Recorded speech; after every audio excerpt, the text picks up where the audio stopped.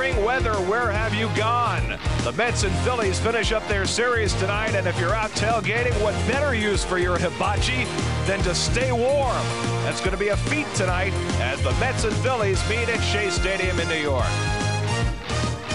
This Mets game on SNY presented in high definition by IO Digital Cable, the leader in HD. Do you see in HD? And a pleasant good evening, everybody, and welcome to Shea Stadium. Gary Cohen, Ron Darling with you tonight as the Mets and Phillies play the rubber game of their three-game series.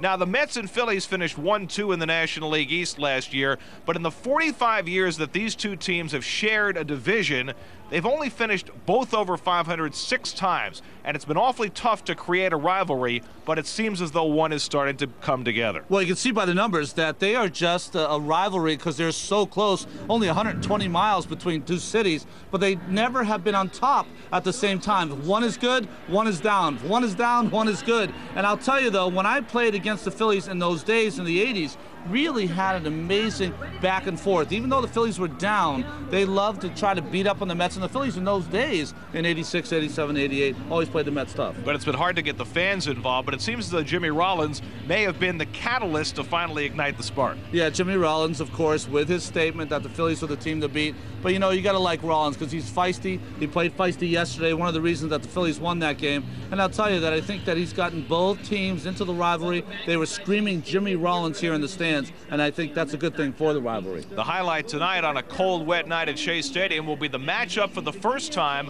of two veteran left-handers, Tom Glavine and Jamie Moyer. Between them, 85 years of age, the oldest matchup of left-handed starting pitchers in Major League history. Yeah, and both of them are the kind of guys that you can just throw out the radar gun. These are the kind of guys that take a little off, add a little, and Glavine had an amazing spring training. His first start against the Cardinals couldn't have been any better. Had a little trouble, though, in Atlanta with the feel for the ball. That might be an issue tonight. Jamie Moyer, of course, built out of the same stock, hasn't had the Hall of Fame kind of career that Tom Glavine has had, but still one of those dependable kind of guys. You can always count on for 30 starts, 200 innings, and one of those guys that's great in your ball club. He instructs. He's almost like a leader in that clubhouse. Now, Glavine has an issue with his finger. He's got Raynaud's syndrome, which makes his fingers a little cold. He had a scare last year that it might be something worse. How does that affect him on a cold night? Well, I think in Atlanta it was cold and windy. Here it's cold and windy also, but there's a threat of precipitation, so there is a lot of moisture in the air. I think that'll really help him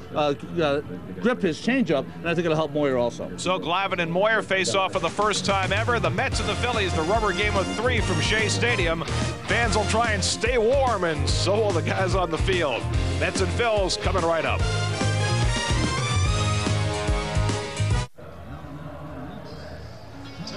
Mets are on the field on a chilly night at Shea Stadium. Game time temperature right around 44 degrees as Tom Glavine takes the mound for his third start of the year. And here's the forward lineup to take the field against Glavine tonight. Ryan Howard held without a home run last night. First time in 6 games against the Mets, dating back to last year, that he had not homered. And the Mets, other than one pitch by Ambiorex Burgos, have done a pretty good job keeping him in check. Only change in the Phillies lineup from last night, Carlos Ruiz does the catching instead of Rod Barajas.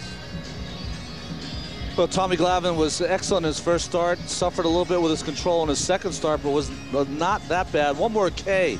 He ties Don Drysdale at 2,486. 9 times.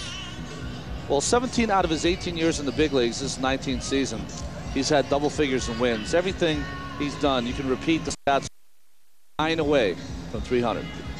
Last Saturday in Atlanta, he hooked up against his old golfing buddy and rotation partner John Smoltz. And even though he only gave up a couple of earned runs, Glavine's changeup was not sharp. Well, you know what? He was so sharp in spring training, wasn't he, Gary, with that changeup? So to see him struggle with it was something we hadn't seen in an entire month. So see the defense, the Lexus defense for the Mets. The only difference really is easily at second base, getting a start against the left-handed Moyer. The rest, same cast of characters.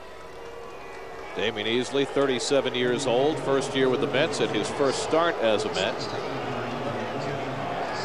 As Jose Valentin gets the night off. Not a good night to sit on the bench inert. It's not a good night to sit anywhere. It's cold.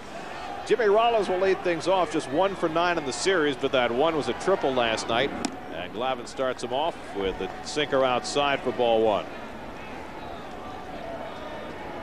See the start Rollins is off to. Despite the .250 batting average, his on-base percentage is up at .415. And he fouls this one back our way. 1-1. Rollins seems to be consciously looking at more pitches this year. I think the entire lineup for the Philadelphia Phillies, as they lead Major League Baseball in getting walks, I think they're trying to get like American League used to do, like the Cleveland Indians teams that Charlie Manuel managed, trying to get deep in the count. Of course, they drew 11 walks last night, helped out by the 7 issued by Oliver Perez. 44 degrees at game time. Wind has shifted a little bit. It had been blowing straight in out of the north.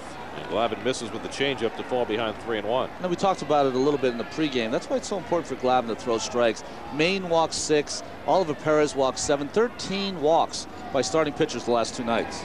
And the fastball hit in the air to deep left field. Alou going back to the wall, and it's out of here. Jimmy Rollins with his 4th home run of the year leads off the ball game as Glavine fell behind, came in with a fastball, and Rollins parked it to put the Phillies ahead 1-0.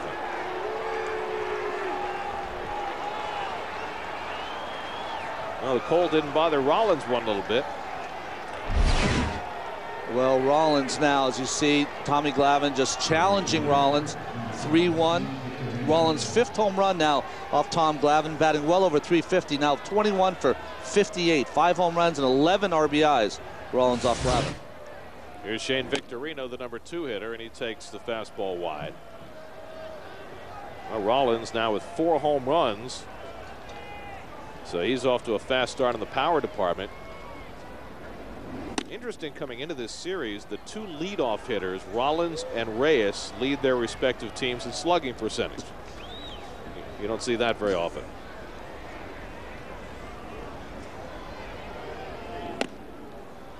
(3-0) now to Victorino, so Glavine off to an uneven start. Oliver Perez can commiserate with falling behind on the count. Of course, he's a lot more accustomed to that feeling than Glavine is. And he walks Victorino. So, you know, you go back to Glavine, and we talked about it in the opening.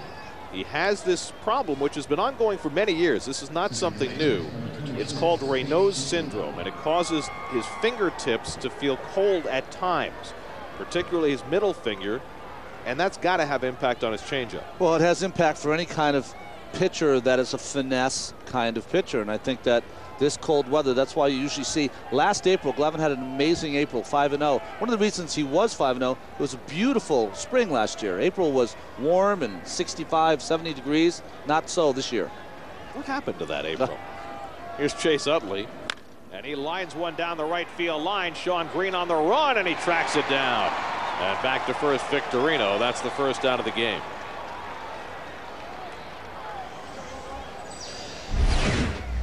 Well, you see Shawn Green playing not like the Phillies. He plays pretty deep out there in right field, which allows him the angle to get to this ball.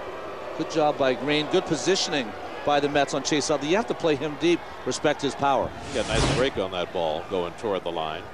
So 1 out and 1 on. And here's Ryan Howard, and the Mets have done a nice job against Howard in this series. You see he's off to a rather slow start with the bat after hitting 58 home runs a year ago. Phillies with a run home on the Jimmy Rollins home run. 16th time in Rollins' career that he's led off the first inning with a home run.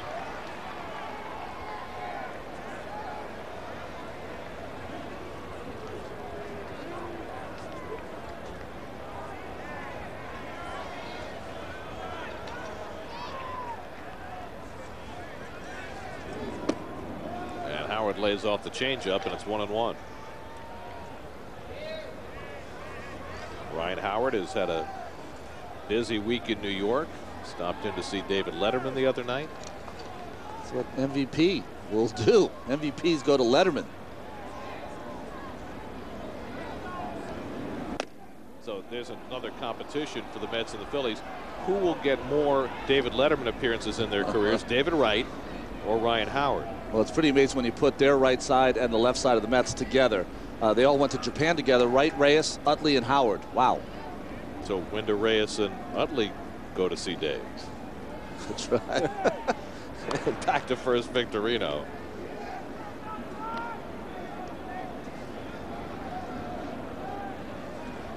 Pat Burrell hitting 5th in the order and waiting on deck. The Phillies came into last night having lost 6 of their first 7. That was a huge win for them last night to get themselves righted.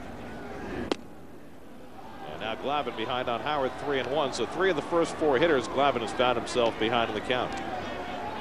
And listen, you're playing with fire. I mean, the thing about Glavine is that you know, lefty to lefty usually is an advantage for the pitcher, but not against Ryan Howard. He stays in there pretty good against left-handed pitchers. See Glavine continually blowing on that left hand. Victorino runs, changeup swung and missed. Loduca's throw on target, and he got it. Reyes with the tag on the one-hop throw, and Victorino is gunned down, 2 away. Well, what a nice play here by Jose Reyes, with the ability to catch it and lay the glove right there. One-hop throw. See how he takes it and just blocks the foot of Victorino. I could even call that play.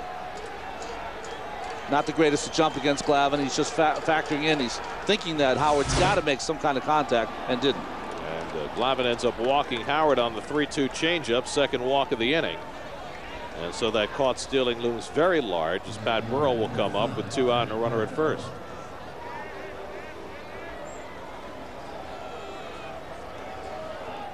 So the Phillies have picked up a couple of walks in this first inning. It's becoming their stock in trade. Here's Burrell, and he takes a strike. And you wonder, as you look at the margin by which the Phillies lead the National League in walks, that's stunning. You wonder if you juxtapose that against the fact that the Phillies have not been very good at driving in runners in scoring position. Maybe they're being a little too patient at times. Yeah, that's a good call, Gary. I think that they are trying to wait for that perfect pitch, and against good pitching that doesn't happen that often. And against the Mets, you saw that walk differential between them and the Reds. That's largely due to the Mets the last couple of nights. See that 486 on base percentage for Burrell. That's second in the National League.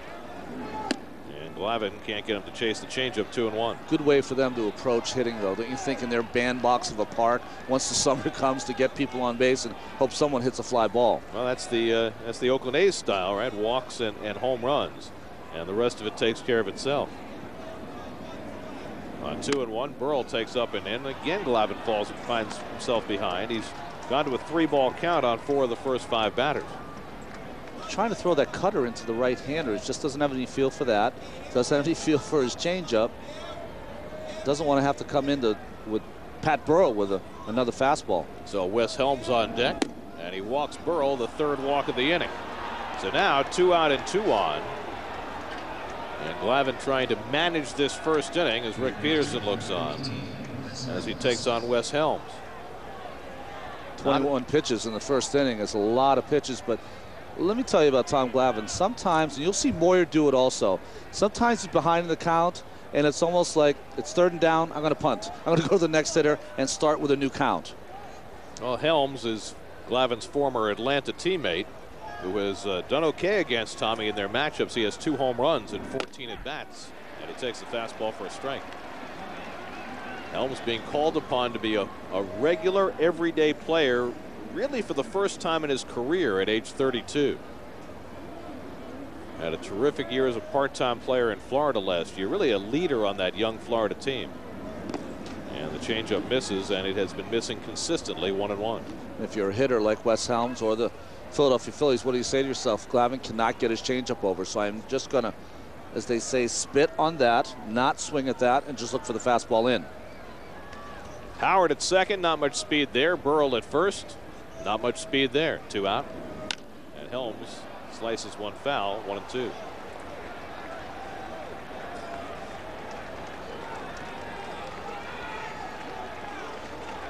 Aaron Rowan hitting 7th in the order, waiting on deck. Well, with the struggle that Glavine's had to get a feel for his most important pitch, if he can get out of this inning with 1 run scoring, he'll be thrilled. 1-2 to Helms. Just missed inside, and it's 2-2. Well, a good changeup. After the fastball inside, you see that grip right here. You see it? He's got the forefinger and the thumb on the ball. Changeup inside. Good job by Helms to take that pitch. On 2-2, Helms hits it off the end of the bat, which splinters, and it goes foul. Little shards of bat going up the third base line. I mean, it's less a broken bat than a shaved bat. It's like hockey. As soon as you splint through the stick, you got to drop it. So Get now, a new one. So now Helms breaks his bat, an ash-colored bat, and he goes to a different colored bat. Well, he figured he was way ahead of that pitch, so he grabbed one a couple ounces heavier.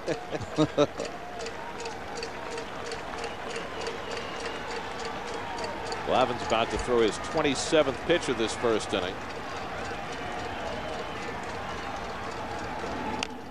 And he fouled it away.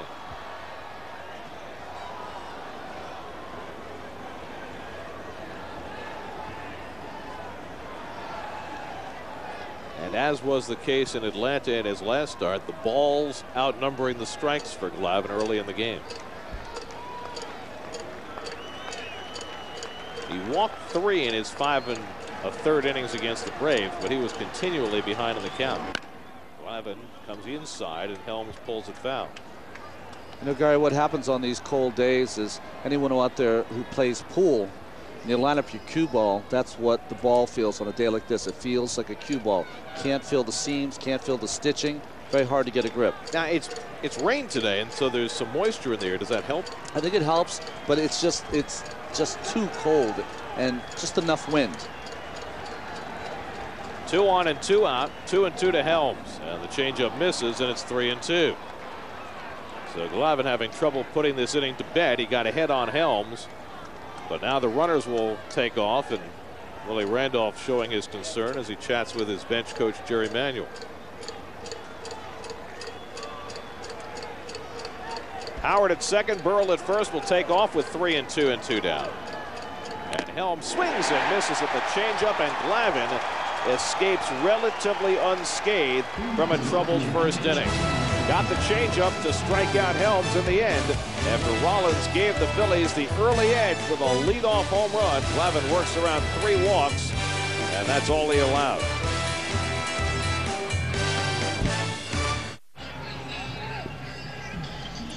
.44-year-old Jamie Moyer takes the mound for the Phillies. And the Geico Mets lineup, one change tonight. Damian Easley batting 8th and playing second base, his first start as a Met. The rest of the lineup intact. The Mets are averaging better than 6 runs per game this year, leading the National League in runs scored. Jose Reyes leads off against Moyer, and he takes it wide, 1-0. Jamie Moyer's first start against the Mets at Shea was 21 years ago. Well, kind of a homecoming for Jamie Moyer, coming back to Philadelphia. Went to high school near Philadelphia, and attended St. Joe's University. Reyes sitting at .333, second in the National League with those 9 RBIs. He's been on base in all 8 games. And he lines one over Utley's head and into right field, a base hit. Well, last night Reyes got on base 3 separate times. The Mets could never get him in. He's on base leading off the first tonight. Boy, Gary, both left-handed and right-handed. You see the changeup again, the circle with the forefinger and the thumb, and it's up out over the plate. And all season long, Reyes has been doing this even better than last year, going the other way, not taking too much and driving the ball that way. Just good piece of hitting. Willie Randolph was talking about Reyes today and how he is developing the ability to identify his pitch, to wait longer, both in terms of waiting longer in the at-bat and waiting longer on each pitch to identify it better to get the right pitch to hit. And I think that comes from confidence. I think that he is not afraid now to hit deeper into the count, which he wasn't earlier in his career. So Reyes, with 4 steals in 6 tries, had a stolen base and was caught once last night as LaDuca takes one high. Ball just 1 for 8 in this series, but still hitting at .333 for the first week and a half of the season.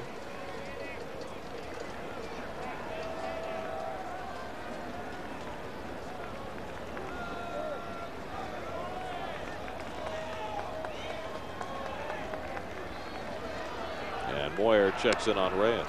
By the way, if you're sitting at home and you haven't watched Jamie Moyer pitch before, that is a 79-mile-an-hour fastball he's throwing. I mean, he will maybe occasionally break 80, but not very often. And as Reyes sporting that bunched up turtleneck, A little like the old Ron Darling Gold Day look. When I was a kid, it called it Dickie, right? But, you know, Moyer, it took him a long time to learn how to win with his stuff in the major leagues. And one of the reasons he started to win is he learned the lesson that Glavine didn't learn until a couple of years ago, much earlier in his career, about pitching inside. Pitching inside, and we talked about it last night. The slower you throw, the more important for you to pitch inside. Doesn't seem to make a lot of sense, but it does. You saw Moyer's position on the rubber, exactly the opposite of Glavine's. Well, yeah, he likes to get on that side of the rubber because even though he does throw a changeup like Tommy's most important pitch is changeup. Moyer really, it's his fastball inside the righties as he's on that other side of the rubber.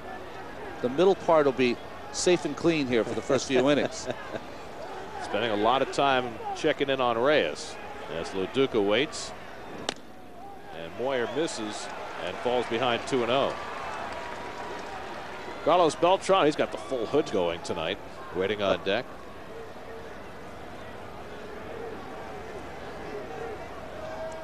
Talking to Willie Randolph about playing in cold weather. He said the coldest he's ever been was as a rookie in the World Series in Cincinnati when he fielded a ground ball and could not feel the ball and had to push it over to first base.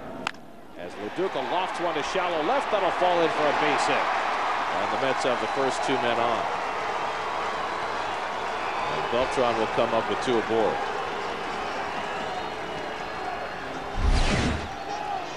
Again, this is the fastball by Jamie Moyer, trying to get it, cut it in on Loduca. You can see Ruiz sitting inside. That ball's left out over the plate, and it's really hard to get in on Loduca. He has that ability to pull those arms in and fight that ball up the left field. So the Mets down 1-0 and trying to fight right back against Jamie Moyer. First 2 aboard for Beltran. 2 home runs, 8 runs batted in, and he's hit in all 8 games the Mets have played. He takes ball 1 for Moyer, who's having trouble throwing strikes early. Here's a Rico defense for the Philadelphia Phillies. The only real change is Ruiz behind the plate. Barajas played last night, and he had a nice game. Victorino and Rowan, you look at them at center and right field, very shallow, probably the shallowest we've seen of any team against the Mets. Beltran trying to lay off, and he stopped the swing in time, and again, Moyer behind 2-0. Another changeup. Good job by Beltran, just keeping that bat back. I believe that's Bill Miller at first base that made that call. We have just a 3-man umpiring crew tonight. We have not been informed as to why. And a pickoff try, and Reyes just able to get back. Moyer made that reverse spin, and Reyes froze. He wasn't planning on making a move to second, but Reyes was trying to time him, trying to steal second. See him going? And great job by Moyer. That's the hardest pitch he's thrown. You see Utley, what he does here, tries to put his foot out to try to block the bag. Well, Utley is standing very close to second base to try and keep Reyes as close as he can. And Beltran waves at the changeup, a 2-0 changeup from Moyer, and that had Beltran fooled. That changeup coming out, you see that grip, all the hands on the ball. When you throw that changeup, you got to make sure that you bury that ball back in your palm. When you throw regular pitches, you want them out in your fingertips. Changeup, you want it buried back in your palm. Here you see how close Utley is playing to the bag. So Reyes can't get far away at all. On 2-1, Beltran takes the fastball inside. And now Moyer behind 3-1. Carlos Delgado waiting to hit next, and Delgado's got some gaudy numbers against Jamie Moyer. So Moyer in a pickle here, handed a 1-0 lead. Now with 2 aboard, he's behind on Beltran 3-1. There goes Reyes. Beltran hits it hard through the hole, and Reyes will come home with the tying run. Loduca stops at second. Reyes in motion, forcing the third baseman Helms to abandon his spot, and Beltran hit it right there. Game tied at 1. Boy, I tell you, Jose Reyes with his speed just makes so many things happen. He takes off on the pitch from Moyer. Helms has the cover. As he covers, a double play possible grounder goes through the hole. Base hit for Beltran. And Reyes, running on his own and running despite the fact that, Utley is standing 10 feet away from the bag. Well, it's a fastball by Jamie Moyer. See, he throws a little 3/4, but that did not get inside. Good job by Beltran hitting that on the ground.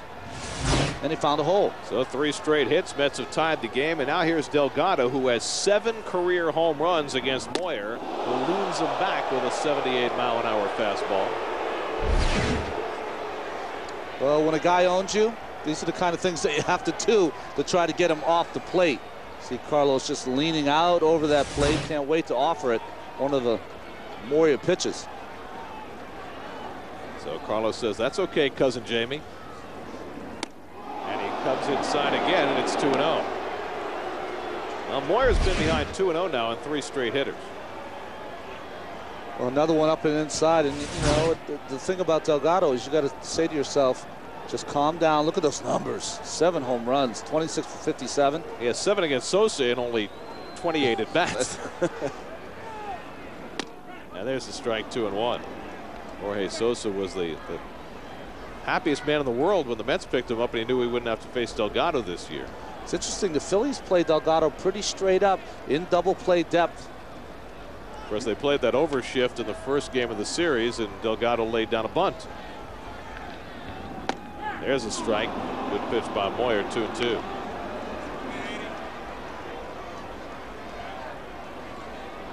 David Wright waiting to follow. So both Glavine and Moyer getting touched in the first inning. Glavine was able to avoid further damage after the Rollins home run. Mets trying to cash in further against Moyer. Still nobody out. And Delgado strikes out on the curveball. That's the first out of the inning. Well, you see it's a changeup, but it's a high changeup. See that grip, Gary? Ooh. It's a high changeup that just totally fools Delgado, because that's a pitch you'll never see. It's supposed to be down and away. It's up and in. And he took something off as well. It's like 2 fastballs after going up and in with the 2 fastballs, then through the same kind of pitch, but a changeup. So 1 away. Runner still at first and second for Wright.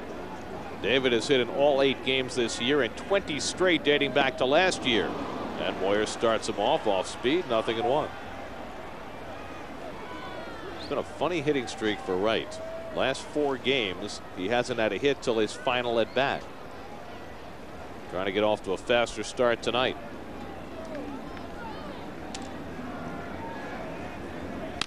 Pulls it down to third, could be 2.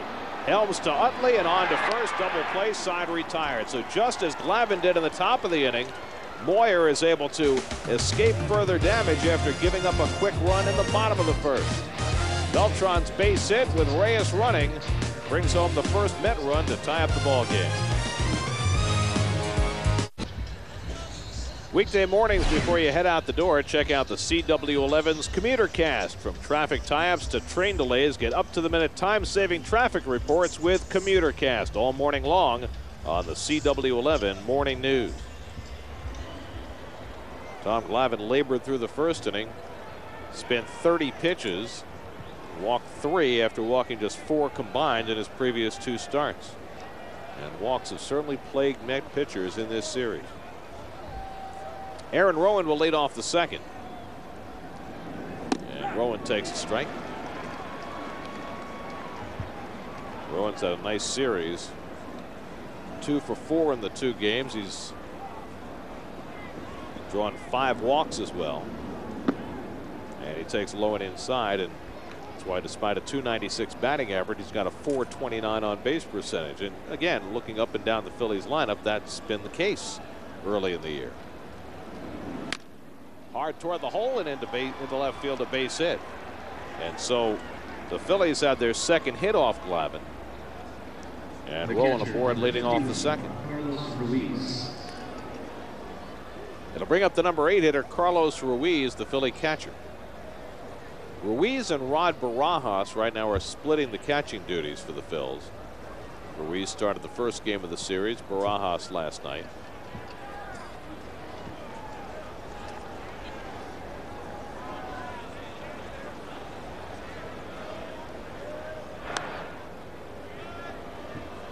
Rowan has a couple of steals already this year.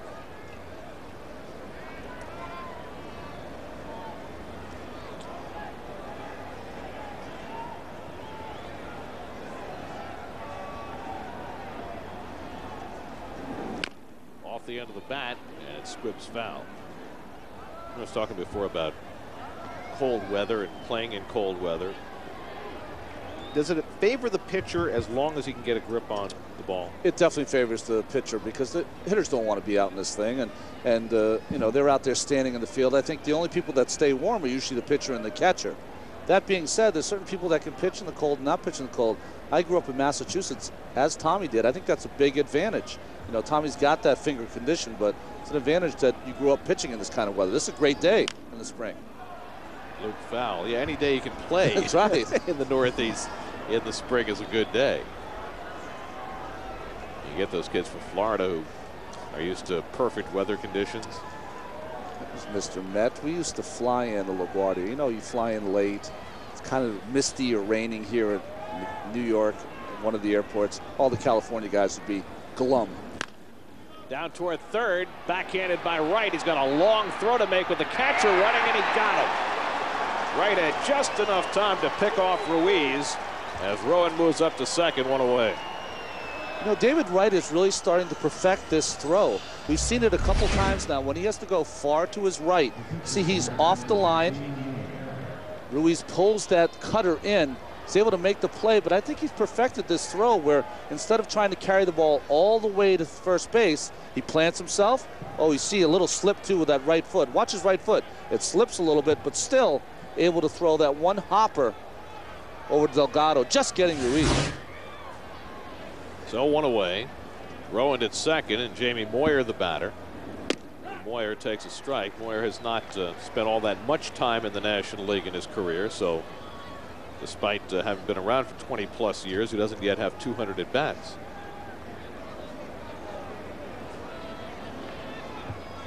Rowan at second with one out. And it's 0-2 to Moyer. You know what's great about Jamie Moyer? He's been playing for so long. Look at those stirrups. No one wears this uniform like that anymore. Guys today like to wear it baggy. They like to wear it over their shoe. He's like the John Stockton of baseball with that outfit. Actual stirrups. And Glavine gets it in there for a call, strike three. Second strikeout for Glavine, 2 away.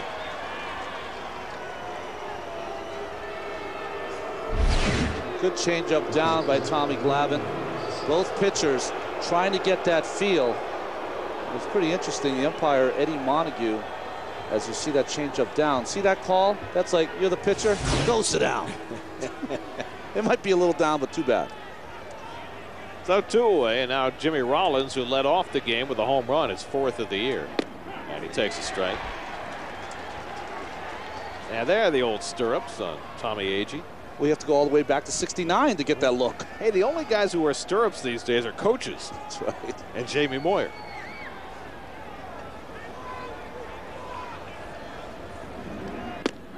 Rollins takes a strike. Glavine's starting to find the strike zone. 0-2. You know, Gary, there's probably a lot of young kids out there who don't even know what stirrups are, because they all usually wear the soccer kind of socks under their uniform. Solid color. Yep.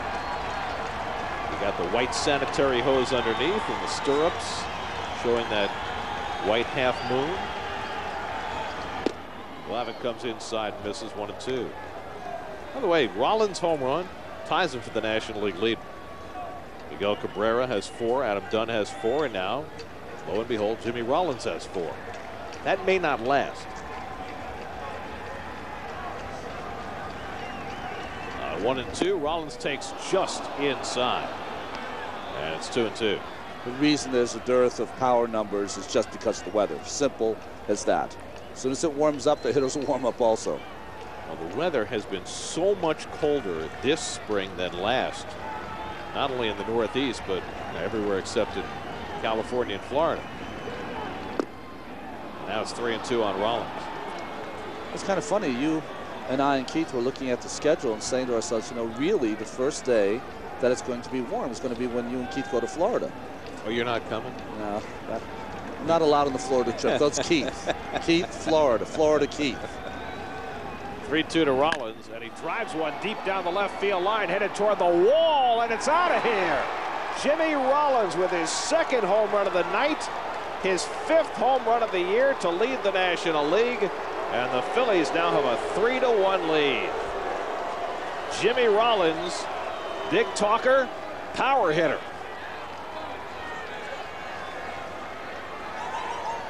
Well, he is backing it up.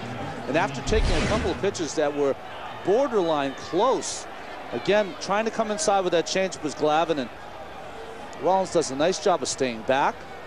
And then he shows, even as a leadoff hitter, the kind of power he has. Shane Victorino, and he drives one deep down the left field line, hooking, just foul. Victorino making a bid for a home run.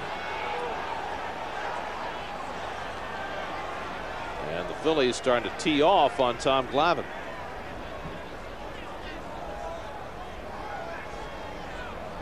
See what Rollins has done in terms of multiple home run games. Rollins' career high in home runs was last year when he hit 25. 1-1 to Victorino. That's the first time he had hit more than 20 in a season.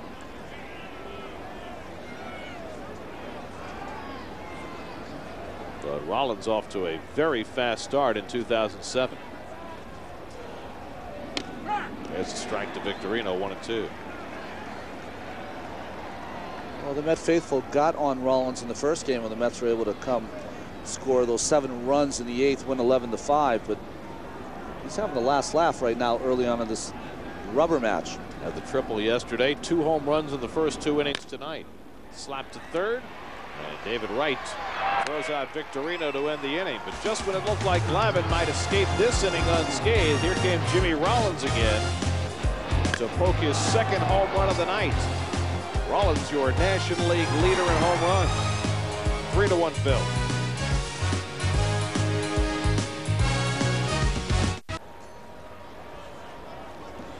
Mets down by 2 as they come to bat in the bottom of the 2nd. Moises Alou leads off against Jamie Moyer, and he hits one up the middle. Base hit for Alou. Well, Moises, who has been swinging the bat probably better than anybody else on the ball club, leads off with a first pitch base hit. You know, baseball, you use your legs many different ways, for pitching, for hitting, and the key for hitting is that, listen, Jimmy Rollins, watch how he uses his legs to really explode into this pitch from Glavine. Now think about it, he's not going to win any bench press contests against Ryan Howard, but using his legs generates enough power to get that ball over the wall. 25 home runs last year. It's a lot for a leadoff hitter. Sean Green tying run at the plate, and he's hit by the Moyer pitch. So Moyer trying to come inside as he did against Delgado, but he nicks Sean Green, and the Mets have the tying runs on base.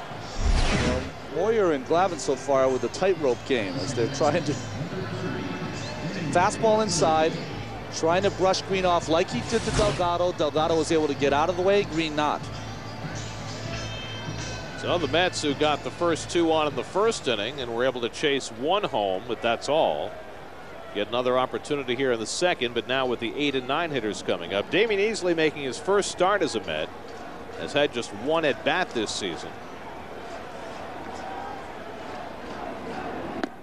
And the breaking ball misses 1-0.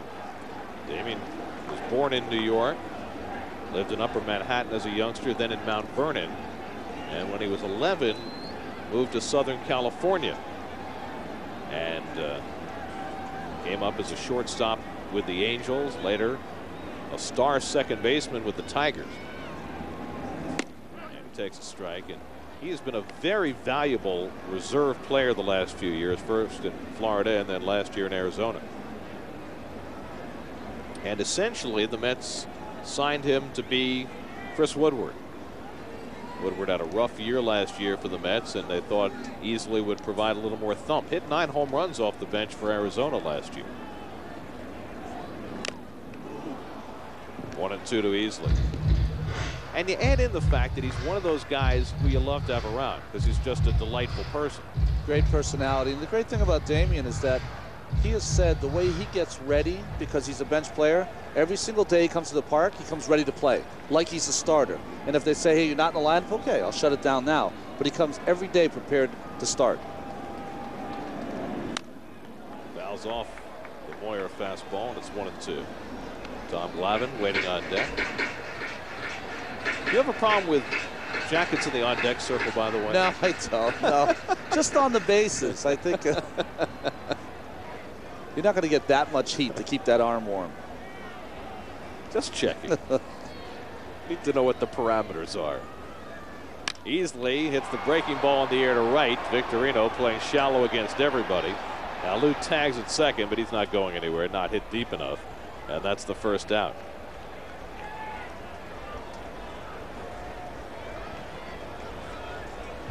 By the way, we mentioned earlier we're playing with 3 umpires tonight. Jerry Lane is the missing umpire. We're told family emergency. He had to leave at the last moment. So we're going with Ed Montague behind the plate, Bill Miller and Marvin Hudson, you see there on the bases. There's Ed. He's the crew chief of this gang. And Glavine comes up, and we'll see whether he's called upon to bunt. First and second, 1 out. We've seen the Phillies already in this series employ the wheel. Be interesting if they do that again, where the shortstop covers third baseman Helms charges. Glavine with 3 sacrifices this year and more in his career than any pitcher in history. They play straight up, and he bunts it perfectly down to Helms, who will have to hurry. Low throw gets away. Alou comes in to score. Green to third, down to second is Glavine. It's 3-2 Philadelphia. A perfect bunt by Glavine, so good that Helms wound up throwing it away. Well, the only way to beat this, you have to bunt the ball to the third baseman. Glavine does that. But you're right, Gary. It's such a good bunt on the line. By the time Helms picks it up, he's got to kind of hustle his throw over there. And the ground is wet with the moisture and just tosses this one away. Utley in that position, you'd like him to come off the bag and maybe block it. But too late as Alou sees the play, recognizes it, and scores easily. Sacrifice for Glavine. An error on Helms, allowing the run to score and Green to go to third.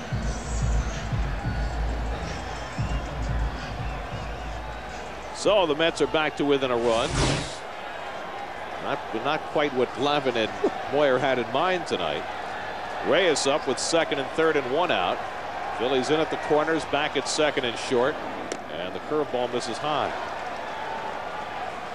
Reyes had a base hit and scored his first time up. He's now scored 11 runs this year in the first 9 games. And another breaking ball, and Moyer with a distinct game plan against Reyes here. Yeah, he's from the school of never challenge anyone for about 2.5 hours, is Jamie Moyer. But interesting there for Jose Reyes is laying off that curveball. That's a pitch that he would swing at early in his career. And I think that's a good point, because the game plan, the scouting report on Reyes is changing. On 2-0, he comes with a fastball and it's fouled off. I mean, as recently as this time last year, you throw that breaking ball and Reyes would be wailing it. What pitchers are doing now, they're throwing that curveball in the dirt and he takes it and they look over to the bench. I thought that was the game plan. He's supposed to swing at that pitch. He doesn't do it anymore. He just keeps getting better and better. So the pitch count for Moyer up to 28 here in the second. And Reyes hoops one foul, and it's 2-2. Although he went after this fastball here. Fastball count, he gets it just a little out of the strike zone. See how he tried to stay on top of that ball, just couldn't, too high. So now Reyes with 2 strikes, at least trying to put the ball in play here. He only needs a ground ball to get that run home from third. Green at third, Glavine at second with 1 out. Mets down by a run as they bat in the second.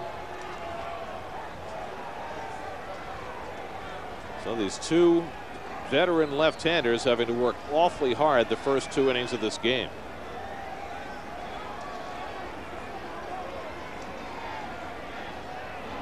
And Reyes hits one in the air, shallow to center. Green tagging, not very deep. Rowan with the catch. Green will not come. And it's cut off at the mound by Howard. 2 away. So Reyes unable to get that run in. Well, even at 75 miles an hour, if a pitcher sets up his pitches, he can still throw a fastball that will jam the hitter inside and up. tries to pull his hands in, trying to inside out, and can't. And that a little smart on a night like this.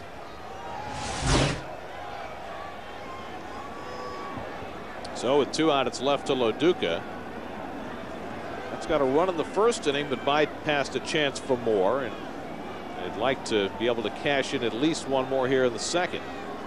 Loduca had a base hit his first time up, a single to left. Just his second hit in this series. Watch Loduca in these RBI situations. A lot of times he'll try to shoot this ball to right field.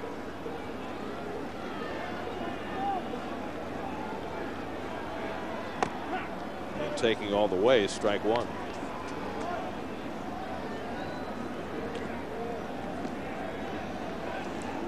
Green the tying run at third, Glavine at second.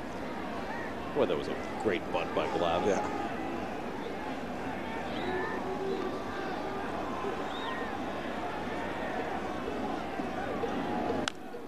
Foul back. 0-2 to Loduca.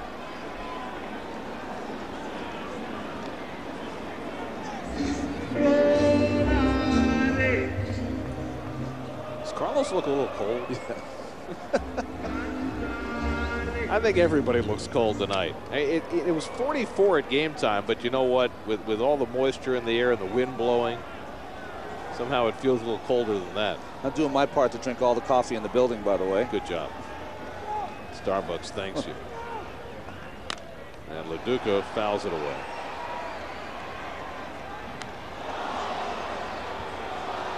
Well, it's supposed to get a little bit better the next couple of days, and then we're supposed to have a nor'easter on Sunday. They didn't have this in Cuba. This is supposed to be 60-mile-an-hour winds or something on Sunday. Now those are nice coats. Where do we get those? That is a great fashion item out of the bullpen. A little goth for me, but yeah, I got it. As long as you don't go with the white makeup. That's right. You put a little fur on it, Keith can wear it. Yeah.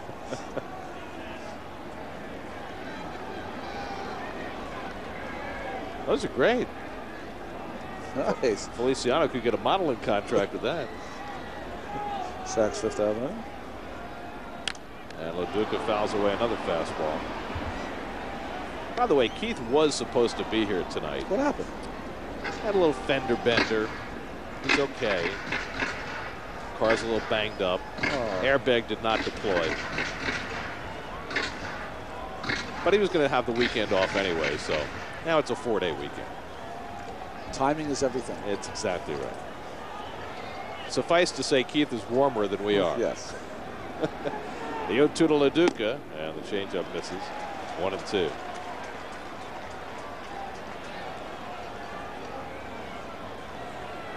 Jamie Moyer up to 36 pitches working in the second inning. And Loduca trying to find a way to get Green home from third with 2 out. Well, I tell you, usually two pitchers who usually make it look easy are both laboring. And they usually both work very quickly. But on a night when everybody standing on that field would love to have their pitcher working quickly, it's hard to do that when you're not feeling it. Yeah, you're not feeling it, so they're having trouble with their control. Two pitchers who usually work up in the count, usually they're 0-2, 1-2. They both pitch behind in the count, although Moyer's 1-2 here on Loduca. Loduca doing a good job of fouling off some good pitches.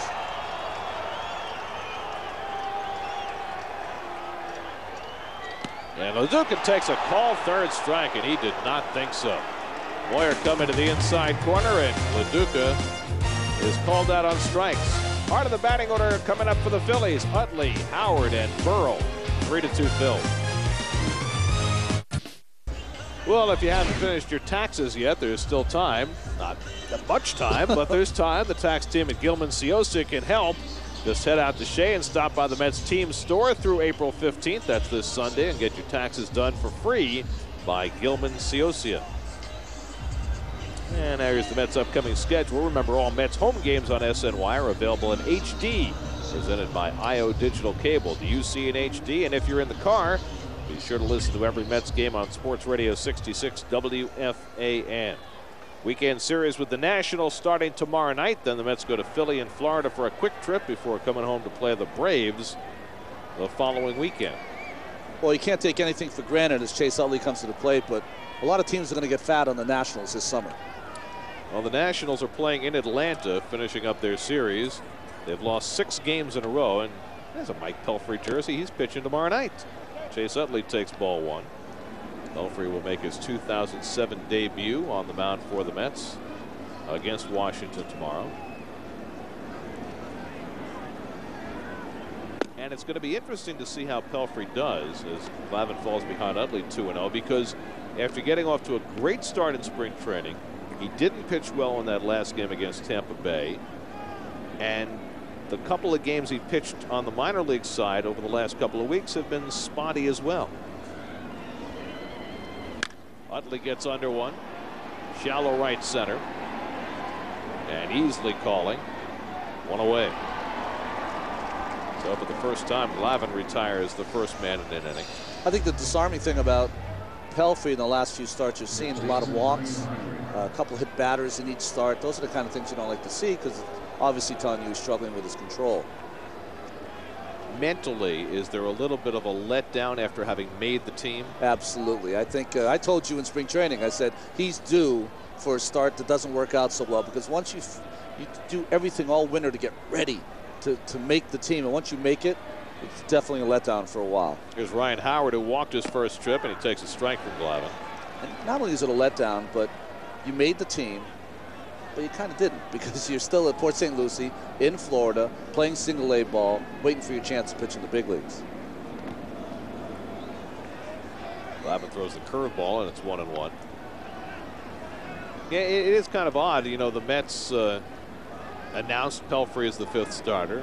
They come north, they play 3 different opening days, and Pelfrey's not a part of any of those. There's a strike, 1-2.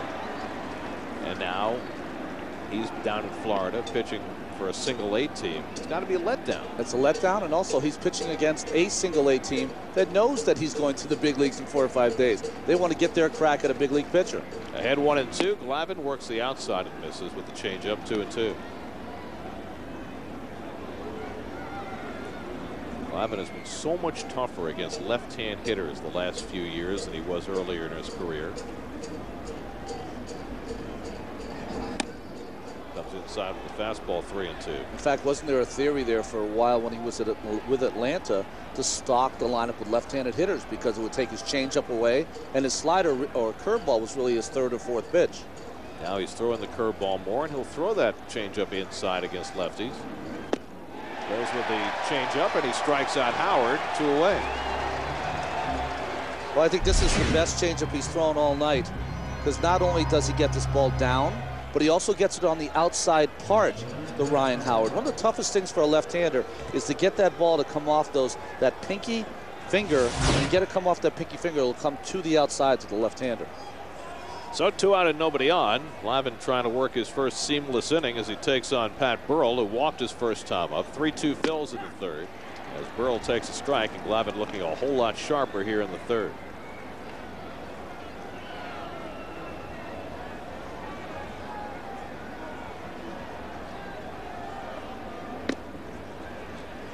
One and one to Burrell. This is a great game for Oliver Perez to watch. Glavine walked 3 in the first inning, had trouble with his control. In between innings, kind of sorted out mentally, and now back, not in control, but back at least throwing strikes. And Burrell shoots one to center field. Easy play for Beltran coming in, and the side retired. So Glavine sets down the heart of the Phillies batting order, 1-2-3, and Beltran will come up to lead off the bottom of the inning.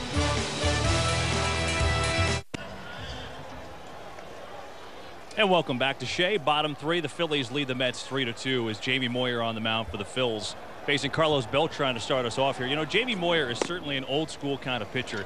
He likes the fact about eating innings. I asked him how long he thinks he'll pitch, and he said, as long as I can go out there and give my team innings, I'll continue to do it. 8 of the last 9 years, he's gone at least 200 innings. In fact, he said when he first came into the league, he really looked up to Dwight Gooden and Ronnie Darling. And I said, well, why? So because of the innings they were able to eat up. You look back and it makes sense. 1985, Dwight Gooden 276 plus innings. course, Ron Darling, I believe 248 innings. Now, Moyer also hates the pitch count. He said he can't stand the fact that 100 pitches tells a manager when to take a guy out. I said, well, how many pitches have you thrown the most in your career? He said, there's been times I've gone into the 140s. When you're done, you're done. Pitch count shouldn't matter. Back upstairs, Gary and Ronnie. Guys, Kevin, when you're throwing 78-mile-an-hour fastballs, the stress of the pitches doesn't add up quite as much, does it? It's like Wilbur Wood for the Chicago White Sox. Remember, he used to pitch both ends of the doubleheader because he threw the knuckleball. Here's Carlos Delgado, and the infield overshift is on this time as Moyer works him inside again. And you see that infield with Rollins playing to the right side of the bag and Utley out in the outfield. Carlos struck out his first time up against a pitcher he has owned over the years. And there's a strike, and Moyer gets even. By the way, I would have had the same innings as Dwight Gooden, but Davey always took me out prematurely. So I want that out there. No. Had to get Doug Sisk in the game. That's right. David right on deck. That one shoots off the mask of Ruiz. You know, this is opening day week, and can I tell you, one of the funniest, Doug Sisk had a winner, and you can see the game plan of Jimmy Moyer. He's been working Delgado inside. That got Eddie Montague. I thought it was Ruiz. It was Montague right off the mask. But opening day, Doug Sisk had spent all spring training really being lambasted by the media because he came in a little overweight. So he gets up here. It's opening day. They announce his name. It's a cold day. He's got his coat on. He runs out to the line, and 2 Snicker bars fall out of his pocket. So while we're standing there, there's 2 Snicker bars in the grass in front of Dougie through the national anthem, through all the festivities. And Moyer strikes out Delgado for the second time. So Moyer getting some revenge against Delgado. That's his 3rd strikeout. His goal is fastball in, changeup down, and now a little breaking ball on the outside part, trying to mix up his pitches against the guy that has owned him, just to make sure that Delgado cannot sit on anything. So for these 2 pitchers who struggled in the early going, Glavine gets the Phillies heart of the batting order out 1, 2, 3 in the top of the inning. Moyer trying to do the same in the bottom of the inning with David Wright up. And he gets the curveball over, 0-1. For any young pitcher out there, don't let your start dictate your result. You can change the result. Just be patient. Try to stick to your game plan. Fastball misses, and it's 1-1. David bounced into a double play his first time up. That's got a run in the first, a run in the second, and each time had a chance for a whole lot more. After they scored in the first inning, they had first and second and nobody out, but Delgado struck out and Wright grounded into a double play. After scoring in the second, they had second and third and 1 out, but Reyes hit a short fly ball and Loduca struck out. Change up, and he swings over it, 2-2. These pitchers throw slow, and slower. At some point, it almost looks like the hitters are swinging a bat in a pool. I mean, they slow the swing down of the hitters. On 2-2, Wright rolls over the changeup. So what's your approach if you're a hitter against a pitcher like this? Well, it's hard for hitters because they figure they're facing a guy who doesn't have anything that you go, boy, you know, he can get me out with that pitch. So you want to kind of bite off more than you can chew. The way to approach it, you have to go the other way. You have to be patient, because if you try to roll over, you're going to hit a lot of 5-3s. Where it comes inside with the fastball and misses, 3-2. Moises Alou waiting on deck. Mets have had 4 hits over the first 2 innings plus. Down by a run as they bat in the third. On 3-2, Wright lifts one to center field. Plenty of room for Rowan. And the inning is over. So Moyer, just as Glavine did in the top of the inning, faces 3, 4, and 5 in the order and gets an odd 1, 2, 3. Mets Weekly on SNY takes you behind the scenes this week with a complete wrap-up from the home opener. All the players and fans, all the excitement of a special day at Shea. Mets Weekly, new episode at a special time, Saturday at noon, exclusively on Sportsnet New York. Wes Helms leads off the 4th inning against Tom Glavine and takes a strike. Well, when you're an older umpire, see, you can ask the umpire, is that high? he's asking Eddie Montague, and he's given the nod. And when you're a veteran pitcher, you can have that correspondence with the umpire, and they'll let you know if it's up or down or if you just missed. There's a good changeup by Glavine, 0-2. Doesn't Jamie Moyer, and he looked just like him walking off, doesn't he sometimes remind you of the Tin Man? Oh, yeah, I see that. I definitely see that. Slap toward the hole and into right field, a base hit for Helms. Boy, there's a neat job by Helms on a tough pitch on 0-2, and he winds up with a base hit. Check out our Jeep around the majors. Great pitching job by Felix Hernandez, the 21-year-old for the Mariners, throwing a one-hitter against the Red Sox last night. Career win number 334 for Greg Maddux last night. And Brad Penny dominant in the Dodgers shutout win of the Rockies last night. Speaking of Maddux and the Padres, you see what their bullpen has done so far this year? Well, just a continuation of the last couple of years. That bullpen has been amazing. I mean, one of the names that shoots out is Clay Meredith has just added to that bullpen. Linebrink, of course, who the Mets were interested in. Helms without much speed at first. And, of course, you still have Trevor Hoffman saving games. But that trade that the Padres made last year when they sent Doug Mirabelli back to Boston, that's going to be one of the great trades of this decade. Yeah. There's some guys last year around the majors who had some amazing years that the Red Sox let get away, whether it's Freddie Sanchez of the Pirates. 2-1 to Rowan. Mike Gonzalez, who was 24 for 24 at some point last year in save opportunities, now with the Braves. Hanley Ramirez, Rookie of the Year. Yeah, the Padres not only got Clay Meredith in that deal, and he's just been phenomenal, but they also got a guy who's now their cleanup hitter, Josh Bard, who's their #1 catcher. All for a guy who can catch a knuckleball and do very little else. Popped up, and Delgado looks it easily and easily takes charge, and that's the first out. So 1 out and 1 on. Well, tonight, something of an historic event. First time 2 lefties with 500 career starts have ever squared off, and the oldest combined age for any lefties ever, and the oldest combined age for any opposing starters since 1993. When Charlie Huff, who was the ace of the fledgling Florida Marlins, hooked up against the Mets and Frank Tanana.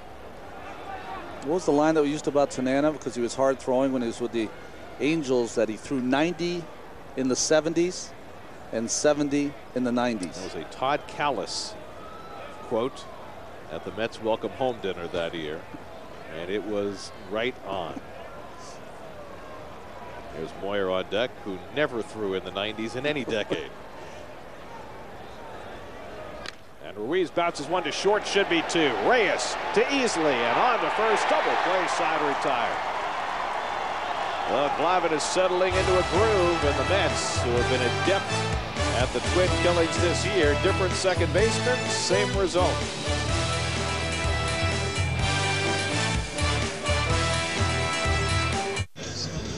Take mass transit to Shea as the series with the Nationals kicks off tomorrow night at 7:10. Tickets start at just $5. The weekend series continues Saturday and Sunday afternoon. Don't miss it. Go to Mets.com for your tickets. The return of Manny Acta to Shea Stadium, the new Washington skipper. And look at that. The Nationals have played 10 games now, including tonight. They have not scored a run in the first 3 innings in any of those games. That's unbelievable. Well, if Manny had any hair, it'd be turning gray right now. Moises Alou takes ball 1. Well, Manny is optionally bald. That's right. But Manny held a team meeting after their loss last night to the Braves. Held them for about 20 minutes. He said he was very encouraging as Alou slams one toward the gap in left center field, and that's an extra base hit going to the wall. Alou pulls in with his second double of the season, and man, he is just mashing everything. He's 2 for 2 tonight, and the Mets have the tying run in scoring position. Well, Jimmy Moyer's got to live down in the strike zone, especially with that changeup or fastball. And this one is neck high. And great job by Alou. See how he gets on top of that ball? Usually a pitch in that location is a pop-up or a fly ball. but he somehow pulls his hands in, gets on top of it, and drives that ball. That was smoked to left center field. So Mo is starting to get some results from all these hard hit balls. See that contact. Look at the eyes right on the ball. Does not take it off. Watches it leave the bat. Sean Green pulls one foul. Sean was hit by a pitch his first time up. Off to a rollicking start after a very difficult spring training. See that on base percentage up to .417. 3 for 9 with runners in scoring position so far this year. And trying to pick up Alou. And now Moyer ahead of him 0-2. Now, man, normally you get a leadoff man at second base. You say, especially if you're tying run, you want to advance the runner. But if you're the number 7 hitter, do you take that approach? I think that you would, with 2 strikes, you might want to take that approach. But before you have 2 strikes, you're trying to drive him in. You don't want to give it to the 8th hitter or the pitcher spot when it comes up, and it's too early in the game. On 0-2, Green leans out of the way. 1-2.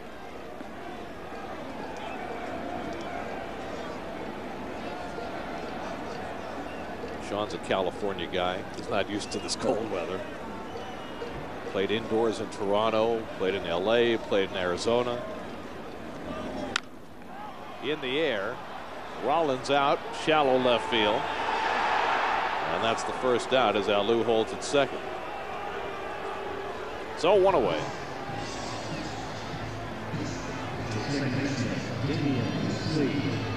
And here's Damian Easley, who flied out to right his first time up. Mets down by a run as they bat in the 4th.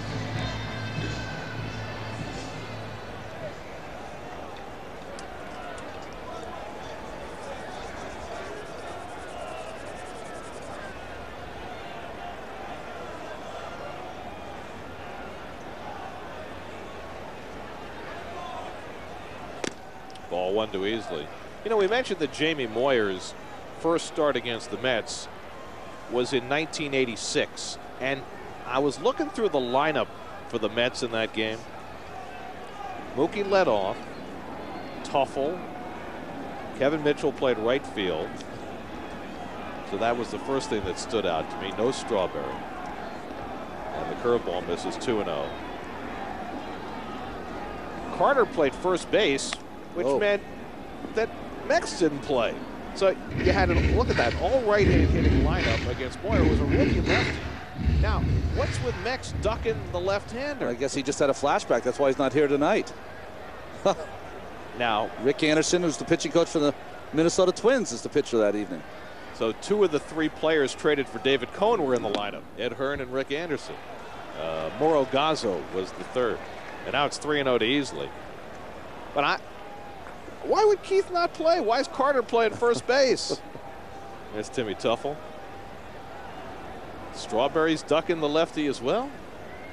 Now I will add a caveat. We didn't mention this part of it. 3-0 to Easley, and there's a strike. It was the second game of a doubleheader. Yeah, Keith had in his contract at those times. He only played 1 game of the doubleheaders. So. Glavine waits on deck.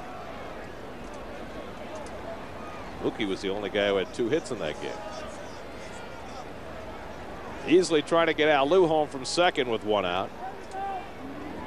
And he takes a strike. Good pitch on the inside edge. 3-2. Whenever people try to describe that team, what made it so special, think about it. Kevin Mitchell was a utility player on that team. He would go on to be not only a home run champ, but an MVP. You know the most amazing thing about that? Was Mitchell playing shortstop, thinking about how large he eventually got. I mean, he was pretty big then. And there's ball 4, and the Mets have 2 men on. So Moyer walks easily. That's his first walk of the night. He's also hit a batter, and Glavine will come up with 2 men on again. Glavine came up in the same situation in the second, first and second and 1 out, and laid down such a perfect bunt that Helms had to rush his throw, and he threw it away, and a run came home on the error. He's in the same opportunity here. See if he can double up as the Phillies congregate on the mound, telling everyone, Wes Helms is letting everyone know what play they're going to run. I wouldn't be surprised if they run the wheel play here, only because of the ability of Tommy Glavine to be able to bunt it to third. Phillies might be the only team that you think about bunting to first, only because Ryan Howard is not that strong of a fielder. Now, if Glavine sees them run the wheel, does he swing? I think you have to swing. Shows the bunt. They play straight up, and he takes the fastball in tight.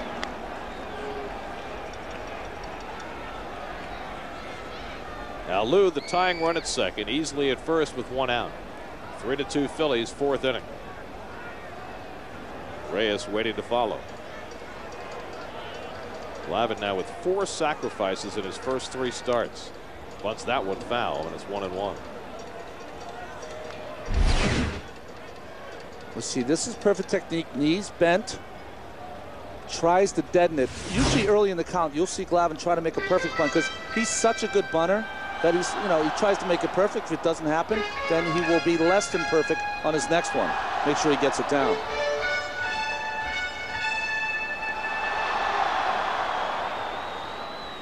Glavine watching everything. Rollins went into the mound to talk to Moyer. Moyer going over to talk to the left side of the inning. And Glavine's watching all this, trying to just figure out whether they're going to run that wheel. What you want to do when you're bunting is you want to catch the ball with the bat.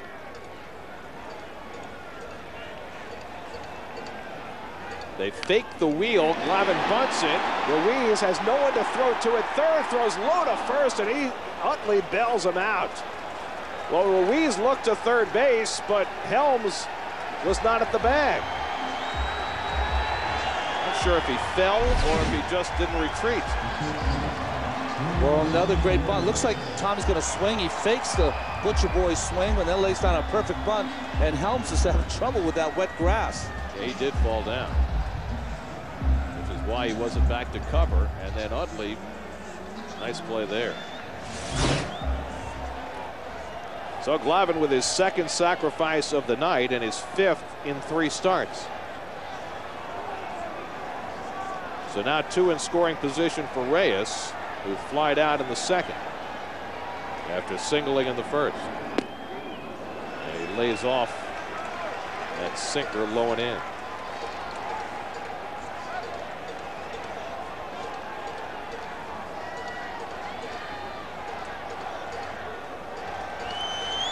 Reyes has already driven in 9 runs this year, 2nd in the National League. He can pick up 2 with a base hit here.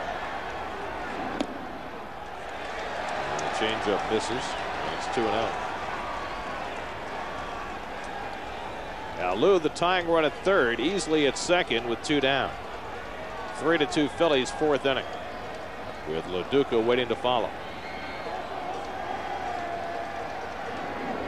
There's a strike, 2-1.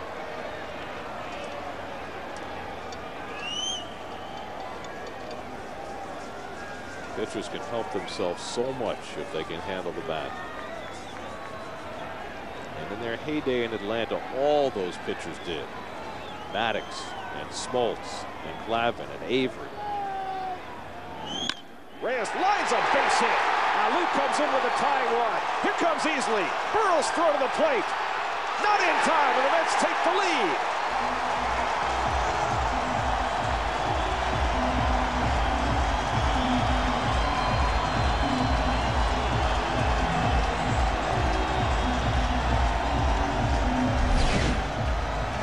Pretty good pitch, cutter in from Jamie Moyer, trying to get Reyes to pop it up like he did in his last at-bat. But Reyes, this ball's down a little bit. He's a little quicker, pulls it in that hole, and good job by getting down. Good slide here. Damian Easley showing a lot of speed. So Reyes with his 10th and 11th runs batted into the season, and he gives the Mets a 4-3 lead. Here's Loduca. And Reyes reading that move by Moyer. Coming into the night, Miguel Cabrera with 12 RBIs to lead the league. See Sandy Alomar Sr. with the good wave, getting easily in. And see, he slides to the inside part of the plate. Good recognition that Ruiz is on the third base side. Come to the inside and score a run. Didn't have to be quite as creative as Delgado the other day. And Loduca shoots one foul. Think about that Delgado slide coming to the front side and reaching back. I didn't think that with the angle of his body that he could even reach home plate without hurting himself. But Carlos was quick to say after the game, I'm okay. See, catcher's on the third base side. He's got to come and get it, come all the way around. So he do that little fade slide in the inside. Lo Duca 1 for 2, singled and struck out. A good changeup by Moyer. Not only did he throw a great pitch, but he had Reyes going back to the bag. Changeup down and away. Took a little more off of that pitch, which had Lo Duca way out in front.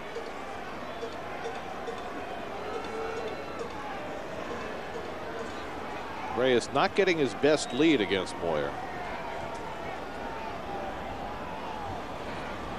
I think he's got Reyes a little confused. And Lo Duca gets under one, and it'll be easy for Rollins. And that retires the side. But the Mets take the lead on Reyes' 2-run hit.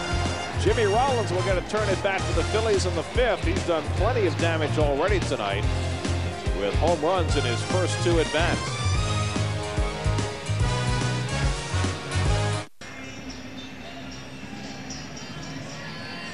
Sportsnet New York is giving you the chance to prove that you know New York sports. Enter for a chance to join the panel on Daily News Live with the New York Sports Contender Contest. Log on to SNY.TV to enter and find out how to submit your audition video. Tom Glavine with the lead for the first time tonight as Jamie Moyer leads off the 5th inning and takes a strike. And Glavine has really settled in the last couple of innings after a difficult start. Moyer went down looking his first time up. Grounds one weakly to Damian Easley. And there's 1 out in the 5th. So here's Jimmy Rollins with the Phillies down by a run. Led off the ball game in the first inning on a 3-1 pitch and clouded his 4th home run of the year. And for good measure, with a man on in the 2nd, he did it again. That would give the Phillies a 3-1 lead at the time. Now the Mets have rebounded to go in front 4-3, and here's Rollins for the 3rd time.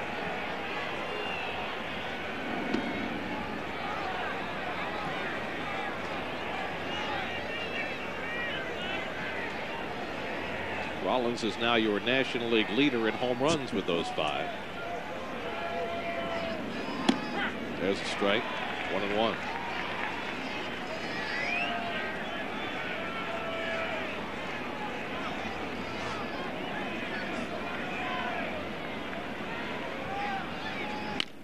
To shortstop, Reyes hurrying in against the speed of Rollins, and they're 2 away. So 2 out and nobody on. Time for a baseball night in New York update. Let's go to Matt Yaloff. All right, thank you very much, Gary. It's the Angels and Indians from Milwaukee. If you can follow that, good for you. Bottom 8, 2 men on. Travis Hafner with a 3-run shot, his first of the year. The Indians take it in Milwaukee from the Angels 4-2. That wasn't just a shot. That was a bomb. Hafner's got some pop, doesn't he? Man, and he hit that off Scott Shields, who's one of the best setup relievers in baseball. It's like the human muscle, Travis Hafner. Oh, they call him Pronk. That's right. The project/donkey. Here's a strike to Victorino, 1-1. Meanwhile, in Baltimore tonight, Kansas City and Baltimore, no score in the 6th. The 2 big free agent signings, Gilmesh and Steve Traxel. In a pitcher's duel. 1-2 to Victorino. Traxel's pitched very well for the Orioles. Pitched a good game against the Yankees last week. The Orioles, well, there's the first run. See, now we're talking up Traxel and he gives up a run. But the Orioles were involved in a scoreless game with the Tigers last night. Nobody scored in that game till the 12th when Craig Monroe hit a grand slam for the Tigers. 2-2 to Victorino. Well, that doesn't happen very often, right? To go into extra innings and the way the team scores is a grand slam. Monroe, he's some kind of talent. 2-2 to Victorino. And Glavine tries the inside and misses. 3-2. Now we showed a little emotion tonight. Keeps you warm.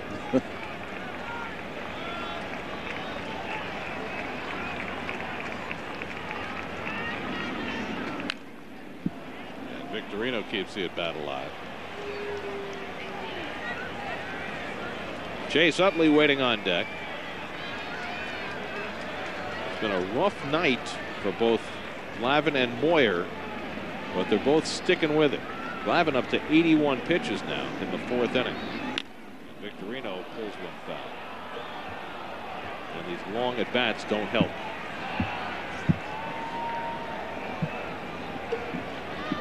Well, the Phillies have proven in this early part of the season that's the kind of team they're going to be. If you don't throw strikes, they are not going to swing. Not that they're looking for walks, but they're very patient. Cued off the end of the bat, foul.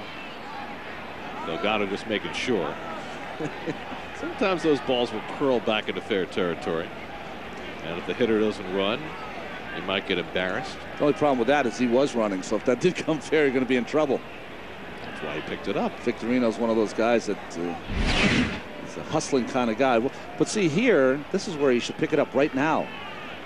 Because if it does come back, Victorino was running by him. Cue shot. Well, Glavine just has not had that put-away pitch at times. This will be the 9th pitch to Victorino. And he pops this one up foul. Right hoping for a play. And he got it! Those arms just long enough. He's no wax statue. Right reaching in. And the Phillies are done in the top of the 5th.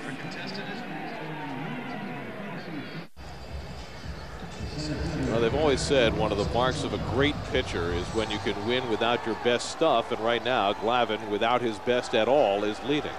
But as a starting pitcher, he's done some great things at bat to help himself. Those 2 sacrifice bunts have led to a couple of runs. Carlos Beltran drove in the first Med run with a 1st inning single. He's also popped up 1 for 2. And he lays off Moyer's first offering 1-0. Carlos has now hit in 9 straight games to start the season. Has 9 runs batted in, right behind Reyes for the club lead. Pops it foul, out of play, 1-1. Are you telling me today that Jamie Moyer, I know he's married to Digger Phelps' daughter, but they have, I think her name's Karen, do they have 6 children? 6 kids, yeah. It's not heard of in this day and age that someone has 6 children. That's Dale Murphy. Murphy had what, 7 or 8 boys? And then Chris Spire had a lot of children, also 5 or 6. Of course, Melvin Mora had 5 at once. They had quintuplets. That's right. And Doug Strange had quadruplets. Wow. With his wife. 1 and 2 to Beltran. One big happy. One would hope. Struck him out. Moyer coming upstairs to fan Beltran. 1 away. Well, after throwing any change-ups, cutters inside, Moyer goes upstairs on Beltran and surprises him with his fastball that really he threw by him. It's hard to say that because he's only thrown 78 miles an hour. But after all those slow pitches, slow offerings, that fastball gets by Beltran. So 1 out and nobody on. Here's Delgado, who's been befuddled by Moyer tonight, which has not been the norm in their head-to-head meetings. 7 career home runs against Moyer, but not tonight. And he dribbles this one right back to the originator. And there are 2 away. So Moyer has made Beltran and Delgado at times tonight look bad. Well, just a little cutter slider away. And Beltran, you see that front shoulder opens up, and it's just well-placed pitch right in the outside corner and off the end of the bat of Delgado. He's got to go write that down in his book because that is not what he was accustomed to in the past against Moyer. And remember that Jamie Moyer began his career with the Cubs in 1986, and it really wasn't until 6 or 7 years later that he first began to prosper as a big league pitcher. As a strike to right, 0-1. Moyer went down to the minor leagues in '92 for the full season, wound up in Baltimore after that, and then Boston, and it wasn't until he went to Seattle in the middle of 1996. So That's almost a decade after his career began that he finally found consistency. In Seattle, he became a star. 1-2 to right. Well, they always thought that he would have a lot of success in Chicago because they thought he was a ground ball pitcher, but he's not. 6 of his outs tonight have come on fly balls, and if you give up a lot of fly balls in Wrigley Field, you're going to be hurt during the course of the summer. 1-2 to right, and David takes just inside. 2-2.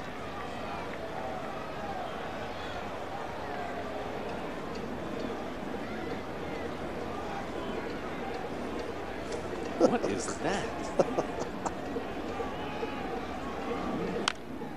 Fouled away.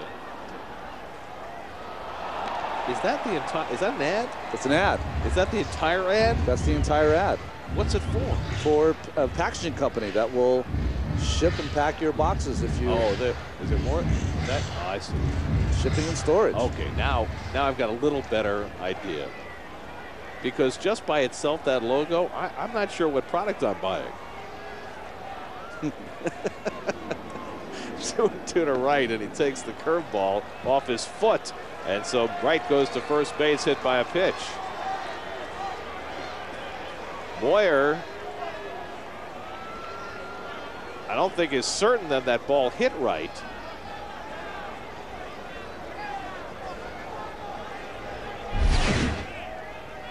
Well, it's a curveball down and in, and Wright does not move right off the toe. It's the second batter Moyer's hit in this game.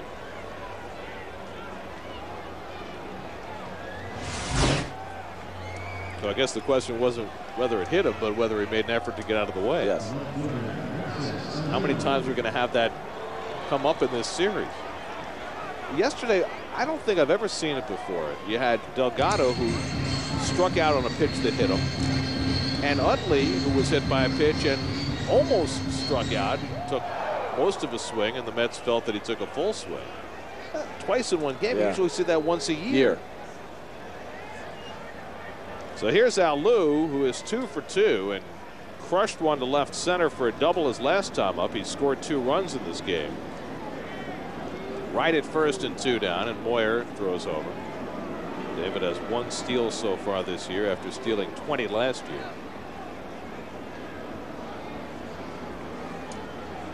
Moyer is not looking like he's very easy to run on. Well, what he does great is he kind of holds that leg up and just makes sure that you're not going, then goes to the plate. Fools Alou with the changeup. Surprised more pitchers don't do that with Alou. Well, well, the changeup, especially early in the count, right? Because he's such a first ball hacker.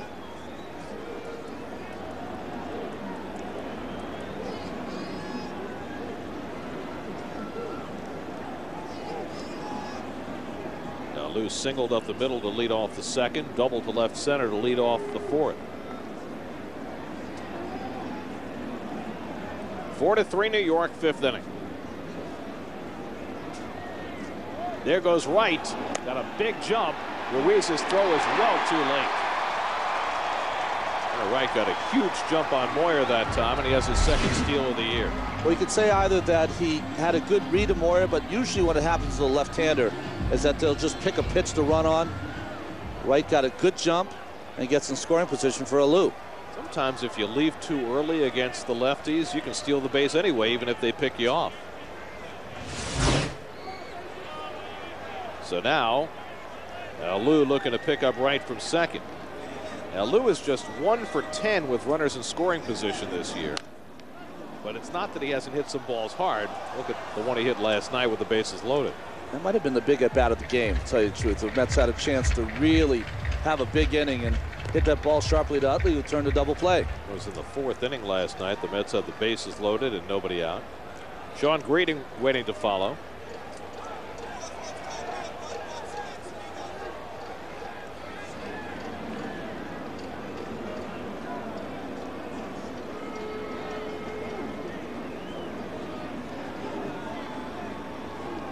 One and 2 to Alou.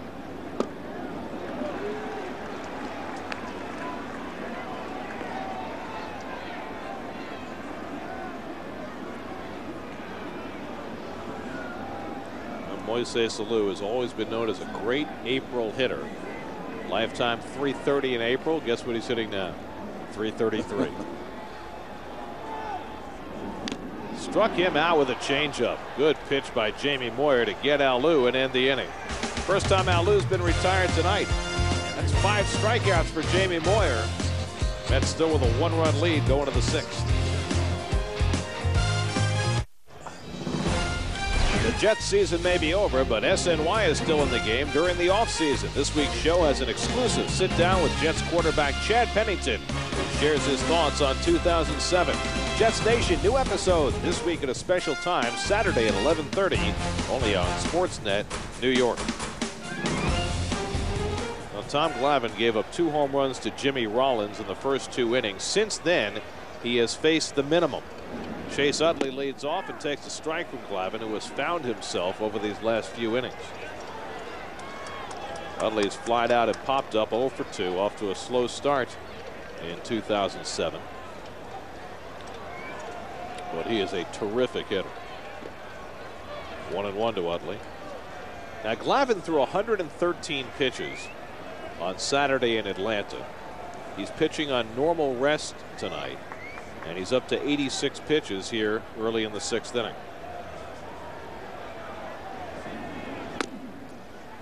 Well, Gary, this is the big inning to get through. You're going through the meat of their order: Utley, Howard, and Burrell. Usually 105 to 110 is usually where they go with Tommy. So he'd like to have a quick inning if he could. Philadelphia Phillies are tough to get through quickly, though. 2-2 to Utley. Well, you'd say that in your 3rd start of the season that bounce back is not an issue, but when you're 41 years old, you have to wonder whether maybe it is at this point. 41, and also I think a lot of it has to do with if he stays in the game, do the Mets have a long inning, offensive inning? Little things like that. Good pitch, and Utley wastes it away. Still 2-2. Glavine has looked exasperated quite often in this game. Cranky. He's a little cranky out there today. I think he thought that last pitch was an out pitch, but Utley's just a good hitter. And he pulls that one foul. And there have been a lot of long at-bats for the Phillies tonight that have really upped Glavine's pitch count.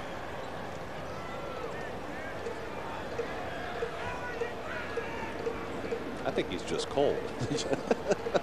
That'll make you cranky too.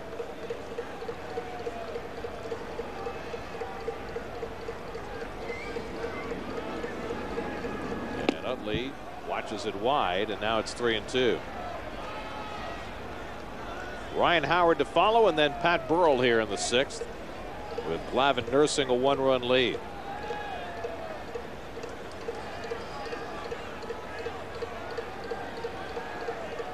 (3-2) to Utley. In the air to right field, playable for Sean Green. 1 away. So Glavine's now retired 6 in a row, and 10 of the last 11. Pitch count up to 92, but remember early in the game he was throwing more balls than strikes. Look how that's changed. Well, here's Howard, who's walked and struck out tonight.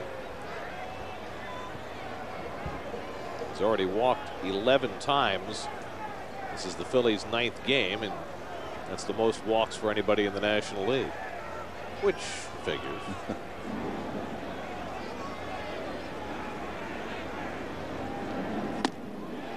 Good changeup by Glavine, had Howard way out in front. Well, it looks like Ryan Howard trying to sit on maybe a first pitch fastball from Glavine. Pulls the string. See how he covers that outside part of the plate. That's why he has the ability to go the other way. 1-1 to Howard. No, he wrested that MVP away from Albert Pujols. Just Pujols so far this year, 176. Really struggling there in St. Louis. The St. Louis is struggling to score runs. Although they've been winning. Yeah. They've been getting great pitching. Pulled down to first, and behind the bag, foul. Very close to being a fair ball.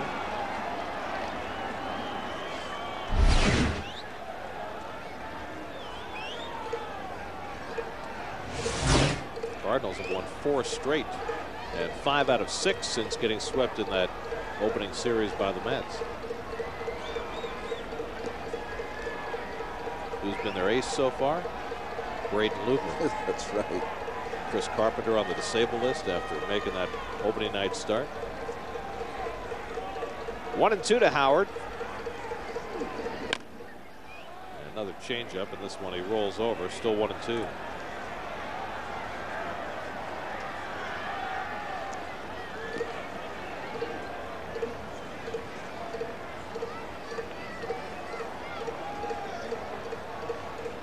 Pitch count expanding.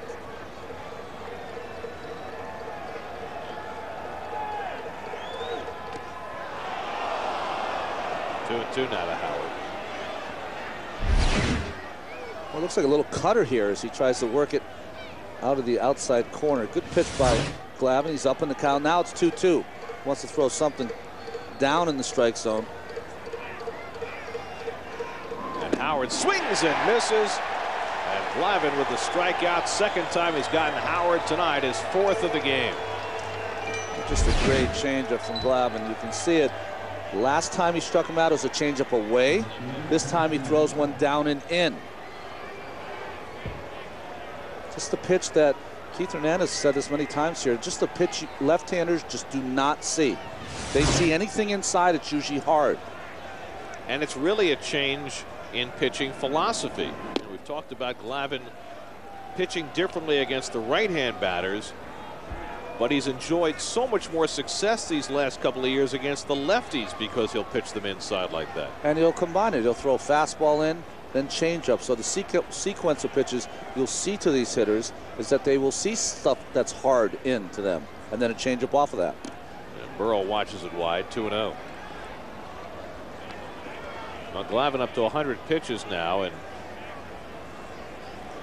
after walking 3 batters in the first inning, he hasn't walked anybody since.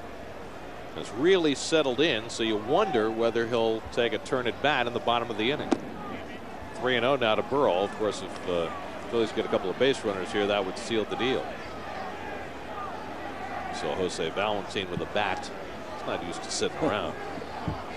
Wes Helms waiting on deck. Now Burrow will swing 3-0. We've seen that plenty of times. He's got 36 career home runs against the Mets. He's got 3 of them against Glavine. But Burrow's been a very patient hitter so far.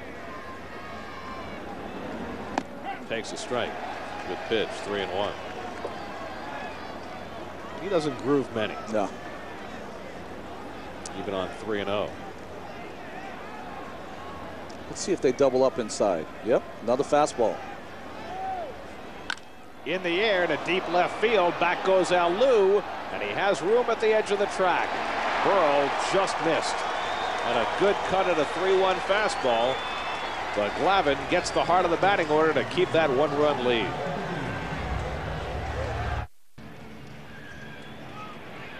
It's been a great study in perseverance tonight for these 2 veteran left-handers.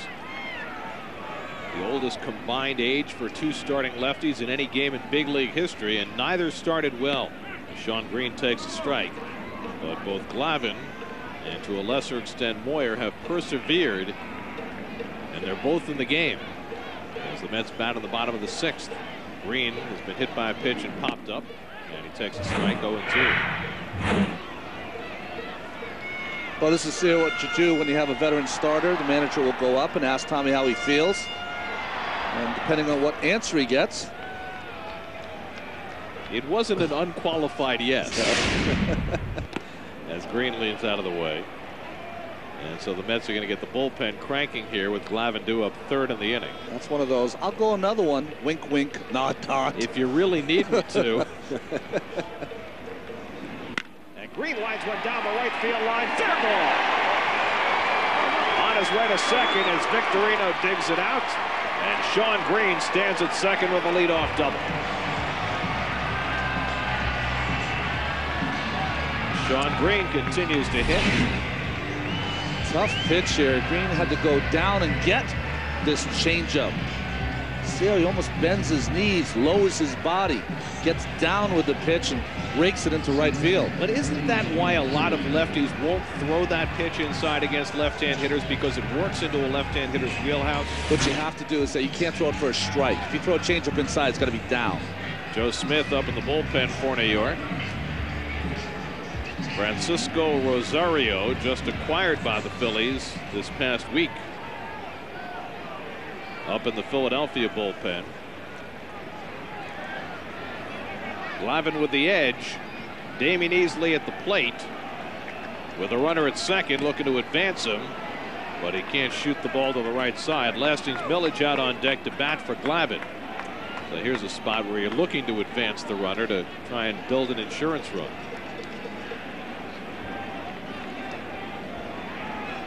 So Glavine done after 103 pitches over 6 innings.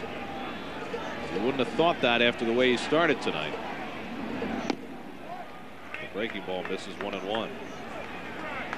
Glavine walked 3 after giving up a home run to Rollins in that first inning. Gave up another home run to Rollins in the second and was practically perfect after that. I think after he gave up the second home run to Rollins, which really made him angry, I think he said, you know what, I'm not going to keep pitching like this. I'm 3-1, 2-1, 2-0 on every hitter. I'm going to start being a little more aggressive. Once he got more aggressive, things have been a lot easier. Rollins has been the sum total of the Phillies offense tonight. Glavine hung around long enough to qualify for a win if the Mets bullpen can get it done. Looking for number 292 tonight against Jamie Moyer, who's won 217. Easley behind 1-2 and takes the curveball. Moyer knowing that Easley wants to get that ball to the right side. Well, there's 2 ways to stop a guy from hitting the ball to the right side: slow stuff or pitch in. Here's the home run by Rollins, and I think this 2-run home run that just cleared the wall in left field. You watch Tommy's reaction. That made him angry. I think after that he just said, no, enough's enough. I'm not going to pitch behind anymore. I'm mad as hell, and I'm not going to take it anymore. Network, right? Great Peter Finch.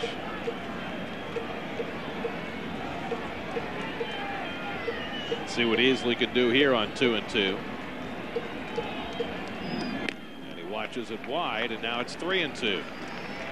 So Moyer trying very hard to keep Easley from advancing the runner, but now he's in danger of putting him on base with Milledge on deck to pinch hit as Rosario gets ready in the bullpen for the Phils. Big pitch here for Moyer. To the right side, right over the bag. That'll advance the runner. Great job by Easley. First out. Green moves over to third.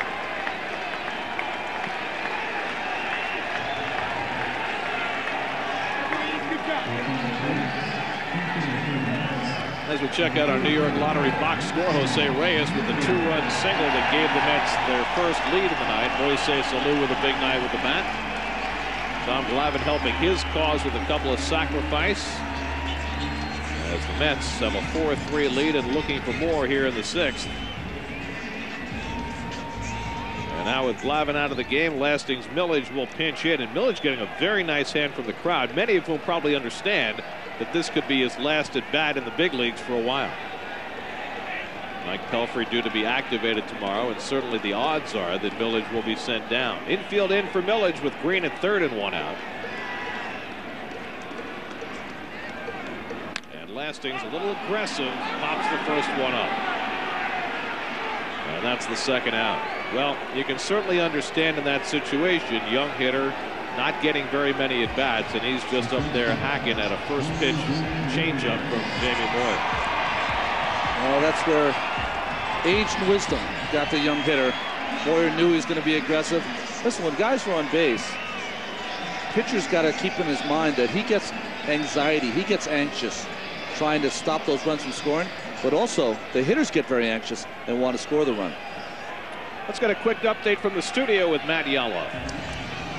All right, the Tigers in Toronto, top of the 4th, and Brandon Inge comes through, driving in a run. The Tigers go up 4-0. Inge also homered in this game, his first RBIs of the season. 5-2 Detroit in the 7th there. Very interesting trip to the mound by Rich Doobie, because Jose Reyes has reached the point in his career where you might consider intentionally walking him in this spot. We were talking about that in the first week of the season. When do you get to that point with Reyes?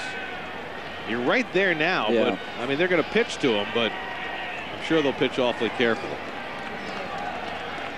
Reyes is 2 for 3 tonight. He's driven in a pair of runs, trying to get Green home from third with 2 out. And Moyer misses with the changeup.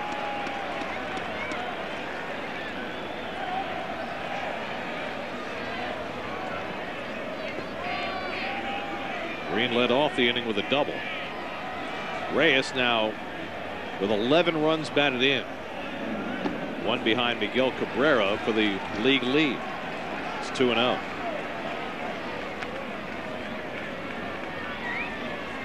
Joe Smith will be on to pitch for the Mets when we go to the 7th.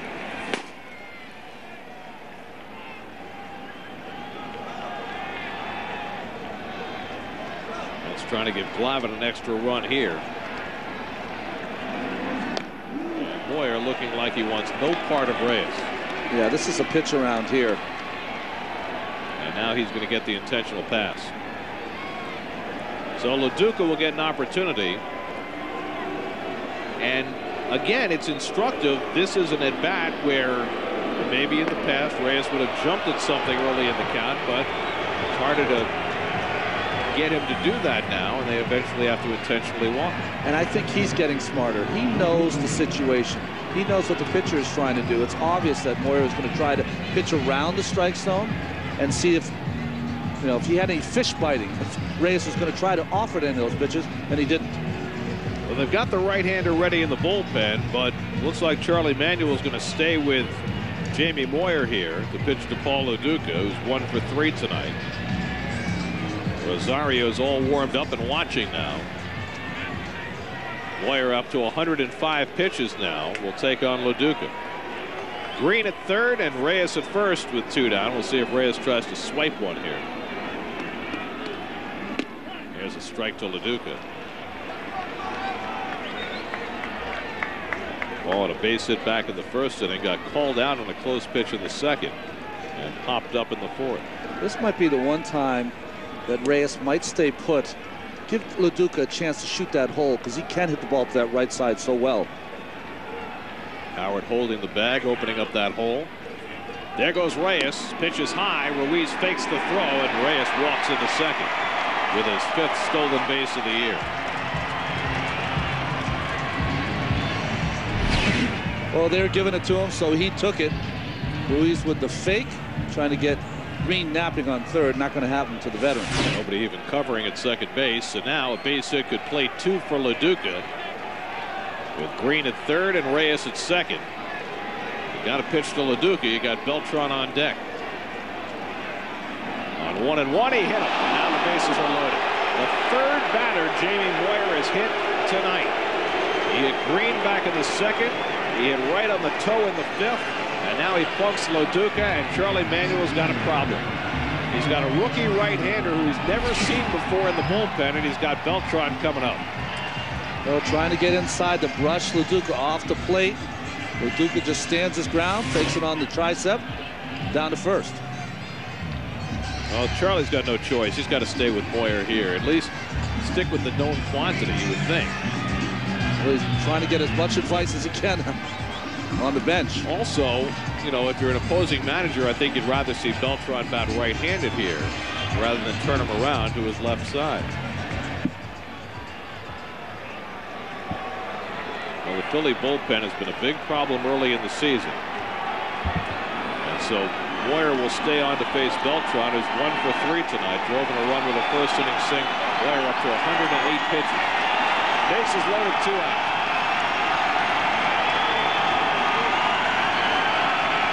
44-year-old Jamie Moyer trying to keep his team in the game.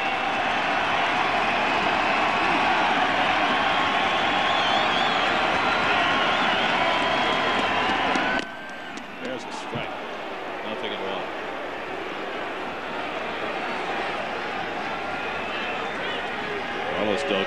who's on a rough night against Moyer, waiting on deck. Green is at third. He led off the inning with a double. Reyes at second, and LaDuca at first with 2 out. And the crowd trying to stay warm and root on the Mets at the same time. Hit foul.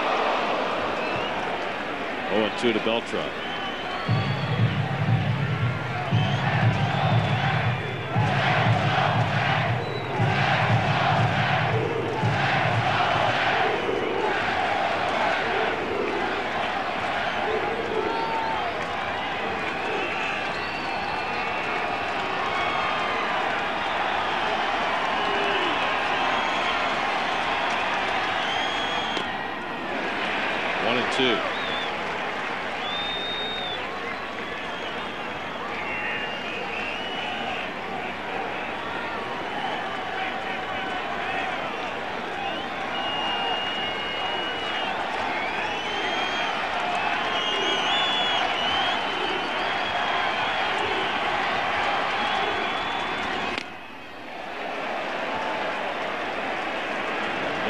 Working his way back into the count. It's 2-2.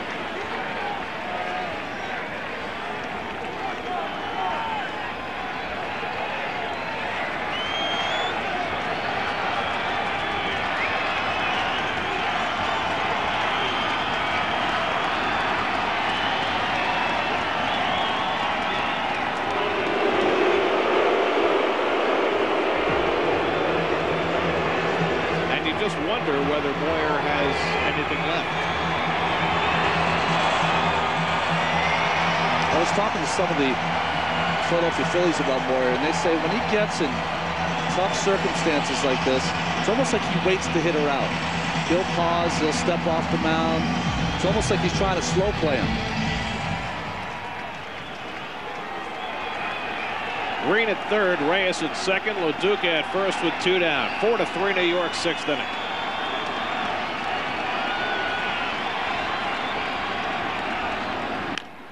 That was foul. Beltran, after falling behind in the count, trying to figure out what Moyer's going to do next.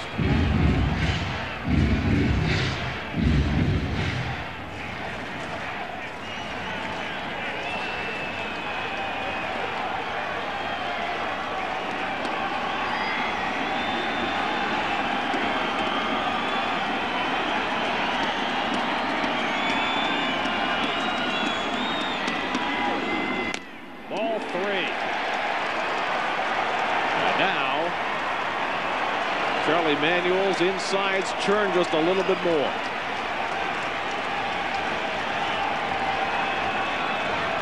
Moyer's got nowhere to put him. The merry-go-round will be in motion now with 3-2 and 2 down. Payoff to Beltran. Swing and a miss. He struck him out. Beltran slams the bat down as Moyer somehow finds his way out of 6th inning trouble.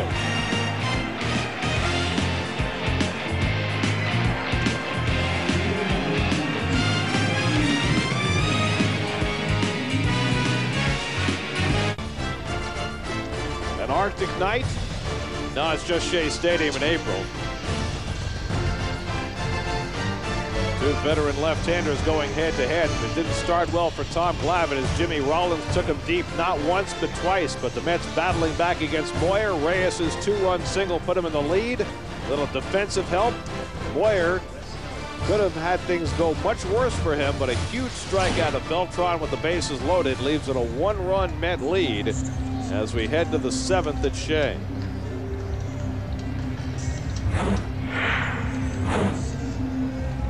Well, Moyer, the veteran, working with the rookie catcher Ruiz. And they got the job done.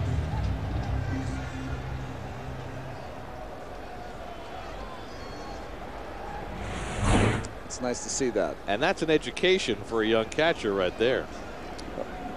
Well, Joe Smith in yesterday's ball game stranded the bases loaded, saving Pedro Feliciano some runs. Worked in the third yesterday after getting the final out in the 8th, stayed on and worked around a leadoff walk in the 9th. Wes Helms 1 for 2 tonight. So Glavine leaves after 6 innings, allowed 3 runs and 4 hits, walked 3, struck out 4, 2 home runs, both to Rollins. But he leaves with the lead. And now Helms shoots it up the middle, and Reyes can't get it. And the Phillies have the leadoff man on. So the tying run aboard, Aaron Rowan coming up. Let's check in with Kevin Burkhardt. Well, guys, if you're wondering about the mental state of Oliver Perez after yesterday's affair when he let up 7 walks in 2 2/3, it was actually pretty good today. He told me that he pretty much forgot about that outing by the time he left the ballpark, and he's already looking forward to his next start. That'll be Monday in Philadelphia. However, one thing he did discover while watching video is a mechanical flaw. Now, I'm no pitching coach. Basically, what he told me is that when he was during his delivery, instead of his leg coming up like it's supposed to be, his back was meeting his leg to kind of form the weird arm angle that was coming through. So he says that's something that he's got to correct for his next start. But good news is his spirits are up. Now we'll see if he can correct that mistake by Monday, guys. The maddeningly inconsistent Oliver Perez. And, you know, for every step you take forward, every 2 steps forward, sometimes you take 1 step back. Yeah, and we were talking about it earlier today. I think today is a great ball game for him to watch. Glavine started out 3 walks, really struggling with his control, but then pulled it together, and that's what you can do, and that's how you win ball games. There's a reason why if he wins this game, he's 8 away from 300. As you can see, when you watch him, this is yesterday's ball game. This is 3 different pitches, 3 different arm angles, 1 on top, 1 on the bottom, and that's what happens is that he's always trying to find that consistency, and like you said, it can be maddening at times to try to find it. Meanwhile, Joe Smith's struggling a little bit with his command here, and it's 1-1. See that? See that? There's 1 here, there's 1 down here, and when you have that big of a difference between where you throw, you're going to have inconsistency, and you're going to throw a lot of balls. Now, granted, you hope not 7 walks like yesterday's game, but that's how it goes. Just a foul by Rowan. It's 1-2, and we talked about it yesterday. That's the one thing that Rick Peterson's been trying to reinforce all spring. As you look at Scott Schoenweis warming up, that Perez, to be successful, has got to stay in 1 arm slot, and he and Paul LaDuca both tried to reinforce it during the game, but it didn't take. Smith ahead in the count, 1-2, looking for the double play ball. And the breaking ball in there for a call, strike 3. Rowan arguing about it with Ed Montague. Well, it's that slider from Smith that stays on the inside part. Watch it. It starts inside, comes just a little bit back, and you can see how difficult a pitch it is just by the way LaDuca had to catch that. You can see it's on the plate, and usually you won't get a call from the umpire because of the way he caught it, but that ball catches a lot of the plate, and Rowan says it's down. So 1 out and 1 on, and here's Ruiz, the catcher. And he chops 1 to second, should be 2. Easily to Reyes, and back to first. Double play, side retired. Joe Smith comes on, works around a leadoff single, gets the Mets' 2nd double play of the night. Still 4-3 New York.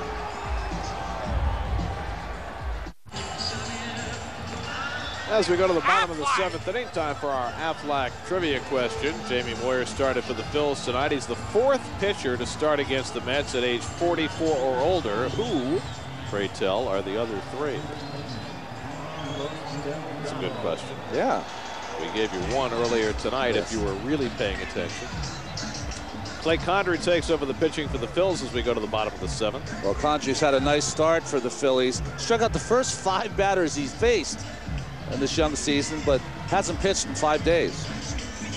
Condrey just is 31 years old. He kicked around the minor leagues for a long time, got a couple of cups of coffee with the Padres in 02 and 03 before surfacing with the Phillies last year. Here's Delgado.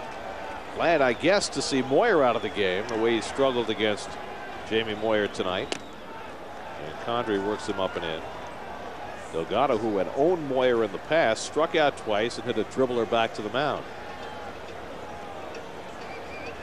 Mets had a chance to add to their 4-3 lead in the 6th. Got a leadoff double, loaded the bases, but Moyer finished with a flourish by striking out Beltran, 2-0. And, you know, it was interesting watching Beltran after that strikeout slam that bat down, and I think that says it all about the way hitters react to both these starters tonight. The frustration level is up there because they don't have anything. You think to yourself, they don't have one nasty pitch that's going to get me out. But the frustration level's up because they mix up their pitches. And right there, a 79-mile-an-hour fastball from Jamie Moyer was enough to strike out Beltran. Not supposed to beat you.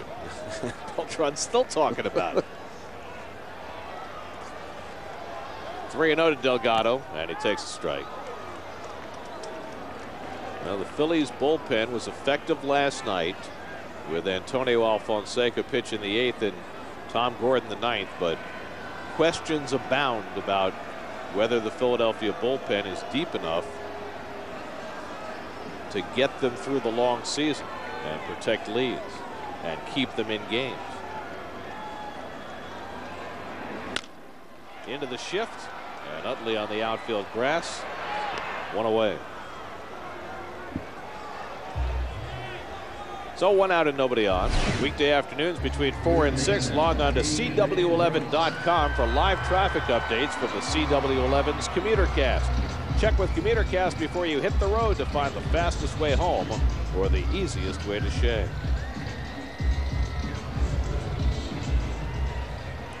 David Wright 0 for 2. He was hit by a pitch and stole a base in the 5th. Well, we mentioned it earlier, 4 straight games he's gotten a hit his last time up to keep his hitting streak alive. This could possibly be his last time up tonight, and he takes a strike from Condry.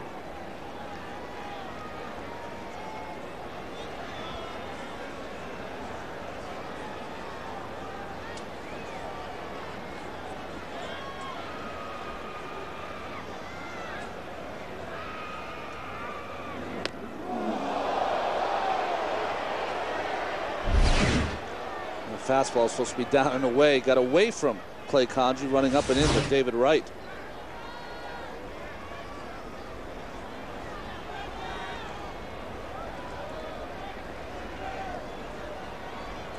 Clay Condry from Beaumont, Texas, where it never feels like this during the baseball season. 2-1 the count. It's actually not bad now because the wind has died down significantly. It's not warm, but it's a little more livable if you have a blanket. And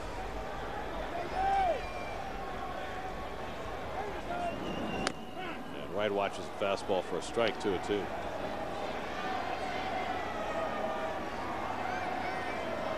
Moises Alou waiting on deck.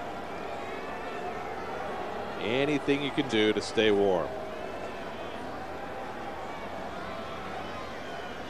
Keep that neck warm. 3-2 to David.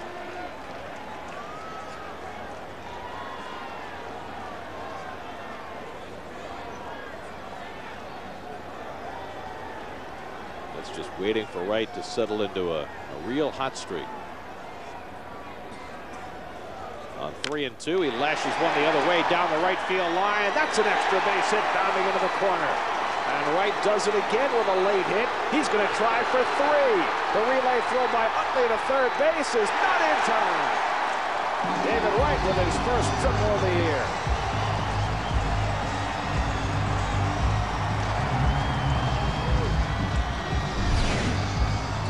Well, see this slider. You can see that big dot hanging on the outside part of the plate. Good job by Wright going the other way, and that's a good sign. Whenever you see David Wright getting hits, not only to the right side, but driving that ball. Look at those eyes right on that ball. He's driving the ball to the right side with power. He's starting to get locked in. David had 5 triples last year, and there's his first one of this season. So now the infield comes in for Moises Alou. Condry almost throws it to the backstop, 1-0. Well, David Wright, it'd be nice if he did a little earlier in the game, but he keeps on getting base hits every day. Now has a 21-game hitting streak dating back to last year. Now, it used to be they didn't count hitting streaks over the winter, but you know, ever since that Jimmy Rollins streak, they've started to do that, it seems. And now Alou drives a base hit to left center. That'll bring home Wright. Moises Alou with his third hit of the game, and it's 5-3 New York.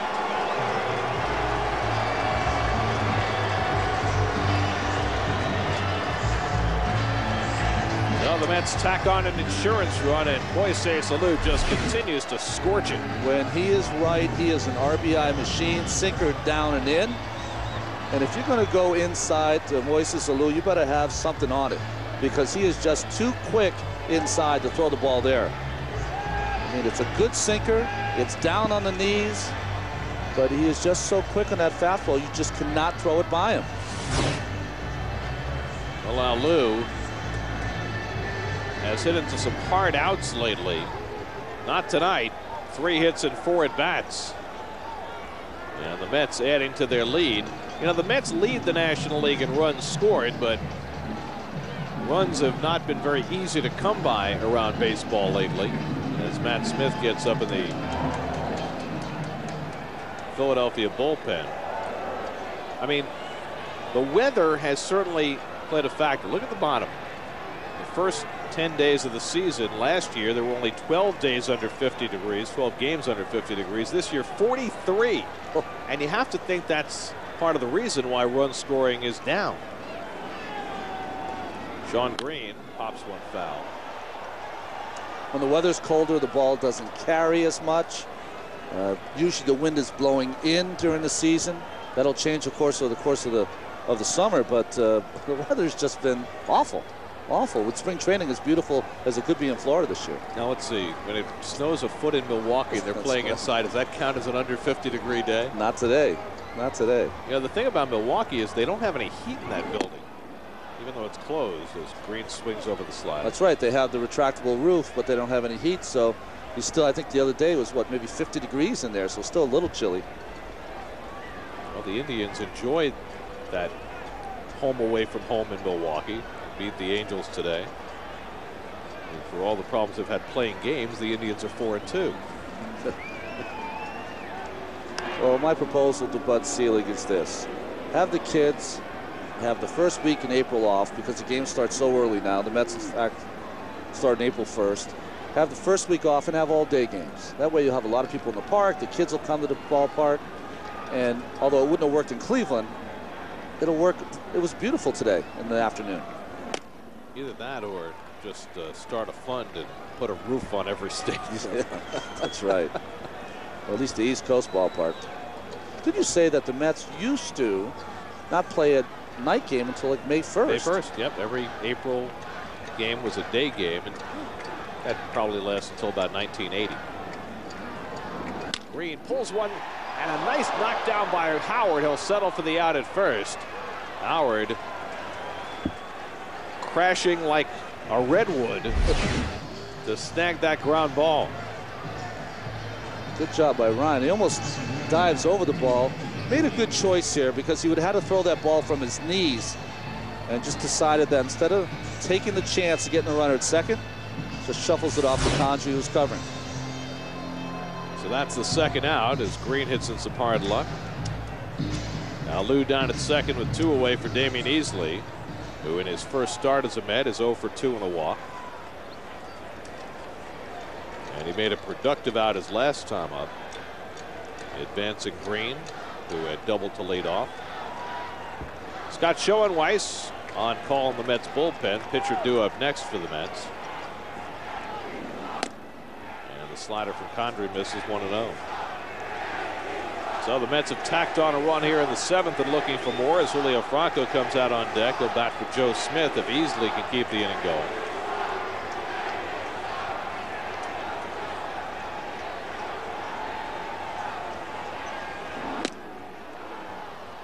One and one to Easley.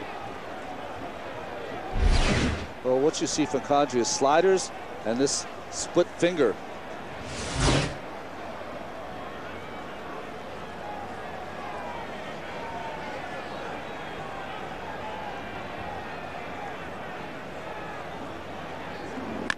Hold on the ground, just foul. Now, if you're John Maine and you're not pitching today, why are you sitting in the dugout? Giving support. It's very important for starting pitchers to be on the bench. Did you always stay on the bench when you weren't pitching? I When I was with the Mets, I'd say I was out there 80% of the time. When I went to Oakland, I was there 100% of the time. Sure, the weather was nice. Yes. Right now is a good time to be in for a coffee. No, you want to be out there because you want to lend support. You know, the guys are playing hard out there. It's your day off.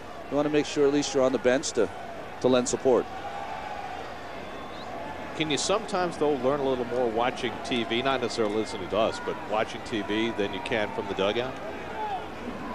As easily fouls it off. That's a good question. It's interesting because with all the tape on pitchers and hitters and this and that, I always learn more from watching the game. From watching the dugout, you can see different reactions. You see the Beltran frustration. You can see different things that happen. You can see if a hitter's really late or swinging over the top of something. You really learn more when you're watching the game from the bench. The combination, and then go see it on tape. 1-2 to Easley. Lifts it in the air to right center, and Victorino gets over. And so the Mets done in the 7th, but not before they tack on a run. David Wright getting it started with a 1-out triple, and Moises Alou with his 3rd hit of the night, bringing the run home. Mets carry a 2-run lead into the 8th.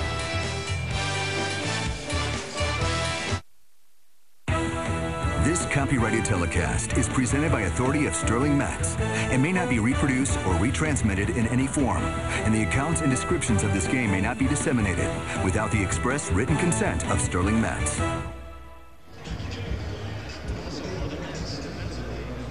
We go to the 8th inning. The Mets with a 5-3 lead in the rubber game of this 3-game series. Joe Smith took the mound to start the 8th inning, but with the Phillies announcing a left-handed pinch hitter, Michael Bourne, the Mets will make a pitching change and bring in Scott Schoenweis to pitch instead. This call to the bullpen brought to you by Verizon. Switch to Verizon Fios TV, internet, phone. It's the most advanced fiber optic network straight to your home.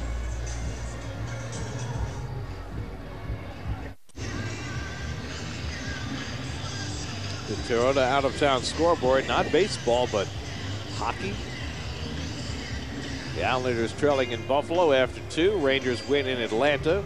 Devils with a 4-3 lead on the Lightning in the 3rd. Why are we showing hockey scores? Trying to cover Howie Rose. Come on, the Nationals are finally winning a game and we're showing hockey scores?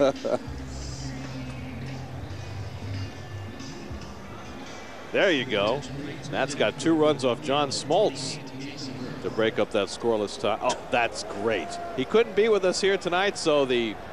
When was that? When was that picture from? It's 1925.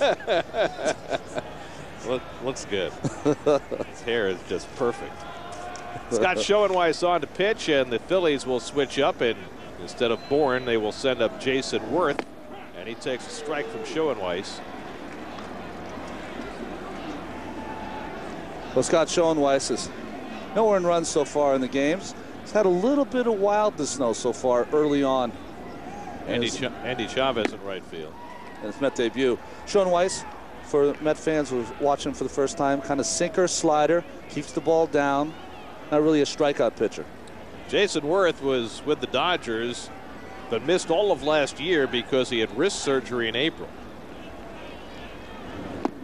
Looked a few years ago as though Worth was going to be a very valuable player.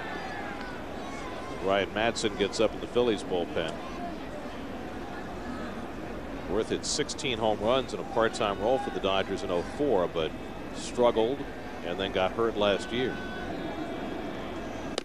And now Schoenweis falls behind him 3-1. By the way, Chavez and Schoenweis are both in the game, but it's not a double switch because Chavez was brought in before the Mets paid the pitching change. So even though the pitcher spot is due to lead off for the Mets in the bottom of the inning, Chavez is hitting in green spot, and Schoenweis remains in the 9 hole. There were 2 separate changes. And he walked him.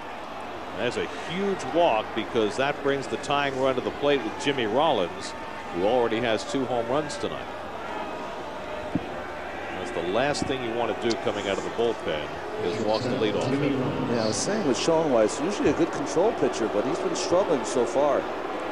Rick Peterson wasting no time getting on the phone. You got that tough top of the batting order coming up for the Phils.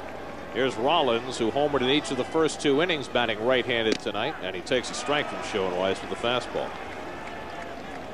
5-3 New York, 8th inning, and Aaron Heilman gets up. Heilman had that 41 pitch outing in Atlanta on Sunday. Popped up and easily has it lined up. One away. So there's a big out for Schoenweiss. Yeah, Heilman was not available here on Monday, and you'll have concern with Heilman when he has those long outings because of the elbow tendonitis that he's trying to work through. I think once you get him over 25 or so pitches, he has trouble coming back from that, especially with the elbow. But what's been interesting, Ronnie, is that whereas last year first Sanchez and then Heilman were generally brought in to begin the 8th inning, as Shane Victorino takes a strike, Willie's kind of changed the pattern this year. I think he's trying to find out who fits where. I mean, usually you would think that it's automatic that Heilman would start the 8th, but it's almost like he's holding back his weapons in case something happens and the Mets get in trouble. Double play ball to short, have to hurry against Victorino, but Reyes has plenty of time, and Delgado stays on the bag, and the Mets turn their 3rd double play of the night. 6-6-3 as they double up the speedy Victorino, and Schoenweiss works around trouble in the 8th.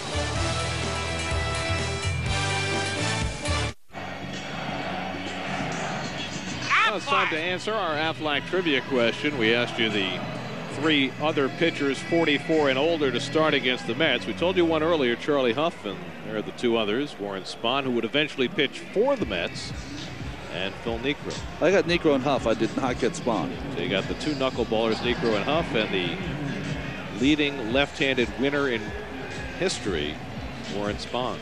Ryan Madson got off to a slow start this year, but he set career highs last year in innings pitched and strikeouts with 99 and wins. Had 11 wins out of the bullpen last year. Bullpen and starting. Of course, they tried to make him a starter last year as David Newhan is pinch hitting for Schoenweiss as Billy Wagner gets ready in the bullpen.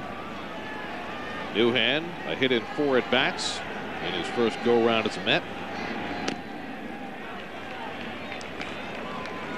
Madsen was so successful as a rookie as a relief pitcher.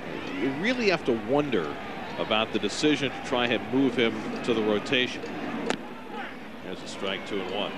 Well, he's a tall, lanky guy, so you know a lot of times when you are a starting pitcher, sometimes you have to be a little bigger or stockier to take the punishment. I like him out of the bullpen.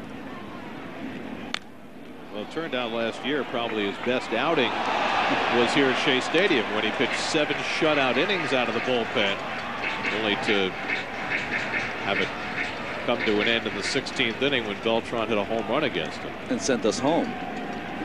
Yes, indeed. Newhan hits one on the ground to Utley. And there's one away. So 1 out and nobody on. And now here's Reyes, who was on base 3 times last night, has been on base 3 more times tonight. Look at that on base percentage. 4.65, and if you do that, there's no way you can beat the Mets if Reyes is going to be on base that much. There's been a lot of instances where he hasn't scored, right, in a case where he would have scored last year. So tonight he's scored 1 and driven in 2, and he hits this one to deep left center field, rolling back, and he has enough room to pull it in for the 2nd out. So 2 out and nobody on. Time for a Baseball Night in New York update with Matt Yellow. All right, Gary, Braves and Nationals, 1-0 Nationals in the 8th, and Ronnie Belliard adds to that by blooping one in. It's 2-0 Nats in the 8th. The pitchers have combined to allow 1 Braves hit so far. Gary. All right, thanks, Matt. And the Nationals, of course, will be here tomorrow night to open a weekend series, and they'll have their ace, John Patterson, on the mound against Mike Pelfrey, who makes his season debut. Here's Loduca with 2 out and nobody on. Ball is 1 for 3, and he drives one to center, shallow, Rowan in, and he makes the diving catch. And that ends the inning. So Rowan, who likes to play shallow, came in to catch it shallow. Billy Wagner tries to save it against the heart of the Phillies order in the 9th.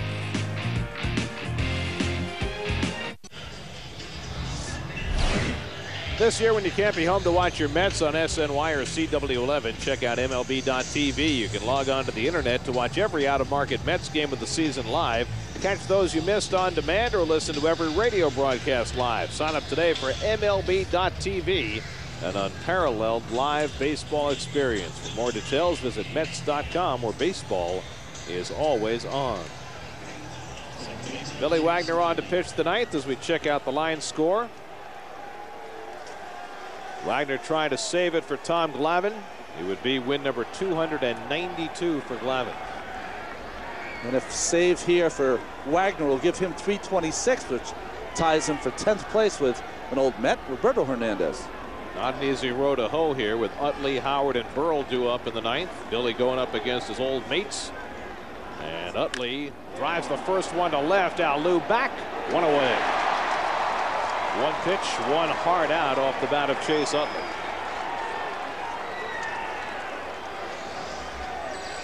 And that means Ryan Howard could not come to bat as the tying run.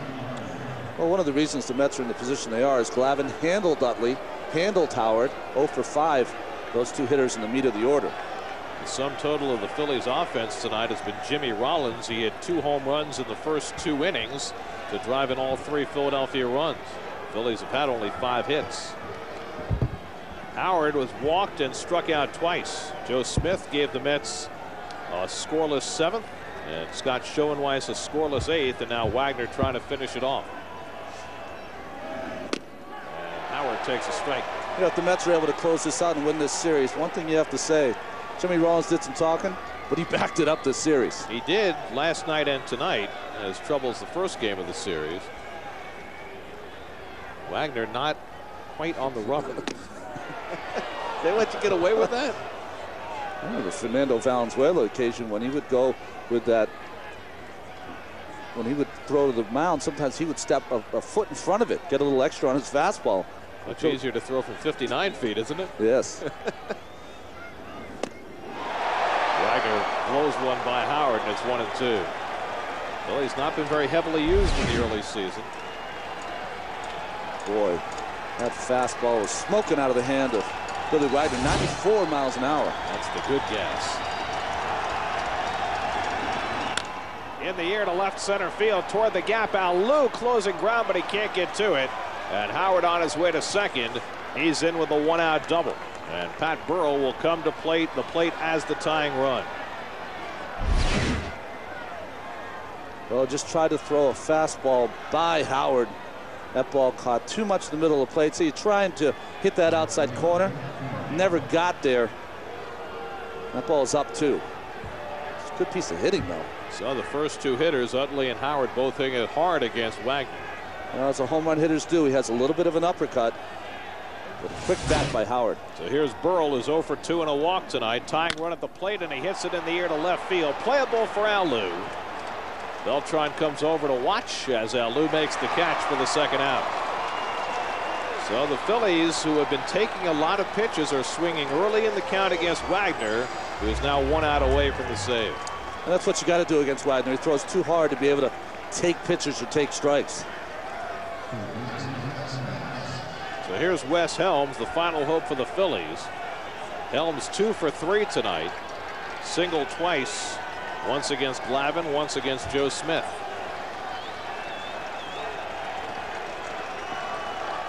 Let's try to move the Phillies 6 games behind after a week and a half. And the slider misses 1-0. Mets will be in Philadelphia for a couple of games Monday and Tuesday.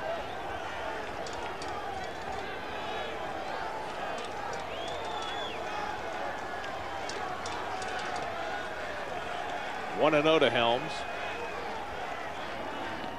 Gets away from LaDuca, and that'll move Howard over to third. So the wild pitch advances Howard. That run means nothing. Only a run at the plate matters. Well, 2 sliders in a row from Wagner. This one down. Almost looked like it hit the foot of Wes Helms. The right got hit earlier in the game, but no, just eludes him and eludes LaDuca. More importantly now, Wagner behind on Helms 2-0. Jimmy Rollins hoping his teammates can contribute.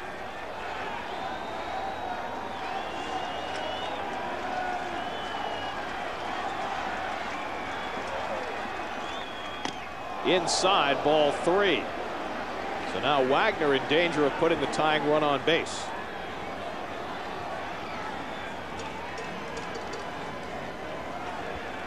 Aaron Rowan, the on-deck batter. Wagner closed out the game on Monday in a non-save situation. It's his first appearance since. On 3-0, he throws a strike to Helm.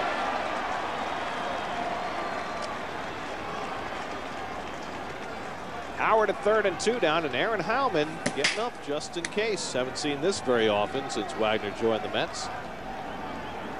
A little backup. 5-3 New York, 9th inning. On the ground to third, right in front of him. Throws it high, and Delgado finds the bag, and the ball game is over. Billy Wagner with a shaky save, and Tom Glavine is now 8 wins away from 300 victories in his career. I think more importantly, the Mets make a small statement, win a series here at Shea against Philadelphia, which is, they're going to have some exciting games over the course of the summer. 282 for Glavine, who didn't have his best stuff, but that's one of the reasons why he's on his quest for 300, because he can win when he doesn't have his best stuff. Wagner moves to number 10 all-time in saves with number 326. Jose Reyes with the big hit to put the Mets in front. And the Mets take the rubber game from the Phils. Coming up tonight on Geico Sports Night, we'll go in the Mets clubhouse for reaction. All 3 local hockey teams in action in the playoffs, and reaction to the Imus firing. Mets win it 5-3. Back with more from Shea in a moment.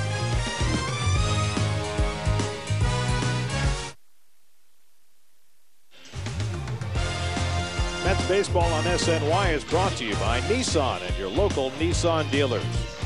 By Geico, 15 minutes could save you 15% on car insurance. Visit geico.com or call 1-800-947-AUTO. By Corona, kick back and relax with an ice-cold Corona. Relax responsibly. And by IO Digital Cable, the leaders in HD and presenting sponsor of the Mets in high definition. Do you see in HD? Time now for our Panasonic Plasma replay. Panasonic for the speed of sports. 5th inning, Shane Victorino at the plate. And Tom Glavine gets it to pop off, and David Wright gives it the extra effort going into the photo box. Ben didn't get the ball, but he liked the play. And the Mets win it 5-3 as Tom Glavine posts career victory number 292. And what more do you need to say about how much it means for a pitcher to win on days when he doesn't have it all together? And not only that, he's the ace of the staff. And to come out after 2 indifferent outings from Maine and Perez yesterday, I think Glavine was outstanding tonight. 292 for him, 326 for Wagner, which ties him for 10th place. And I think Reyes had his stamp on this game. 2 for 3, 2 runs driven in, scored a run, intentional walk. And Moises Alou with 3 hits. He had a big day as well as he continues to rake. And the Mets beat the Phillies 5-3 to take 2 out of 3 in the series and go to 6-3 on the year. Be sure to join us tomorrow night as the Mets open a 3-game weekend series against Maniacta and the Washington Nationals. Coming up next, it's Nissan post-game live with Matt Yaloff and Lee Mazzilli. It was a chilly night at Shea as Tom Glavine took the mound, and it was hard for him early. He walked 3 in the first inning, gave up a home run to Jimmy Rollins, and then another home run to Jimmy Rollins in the second. And the Phillies went up 3-1, but the Mets battled back. Jose Reyes had the big hit, driving home the tying and go-ahead runs. And Glavine and the bullpen did the rest. David Wright had a triple and scored a run to get an insurance run home as the Mets win it 5-3. Now for Ron Darling and Kevin Burkhardt, I'm Gary Cohen saying so long from Shea Stadium. We'll talk to you tomorrow night.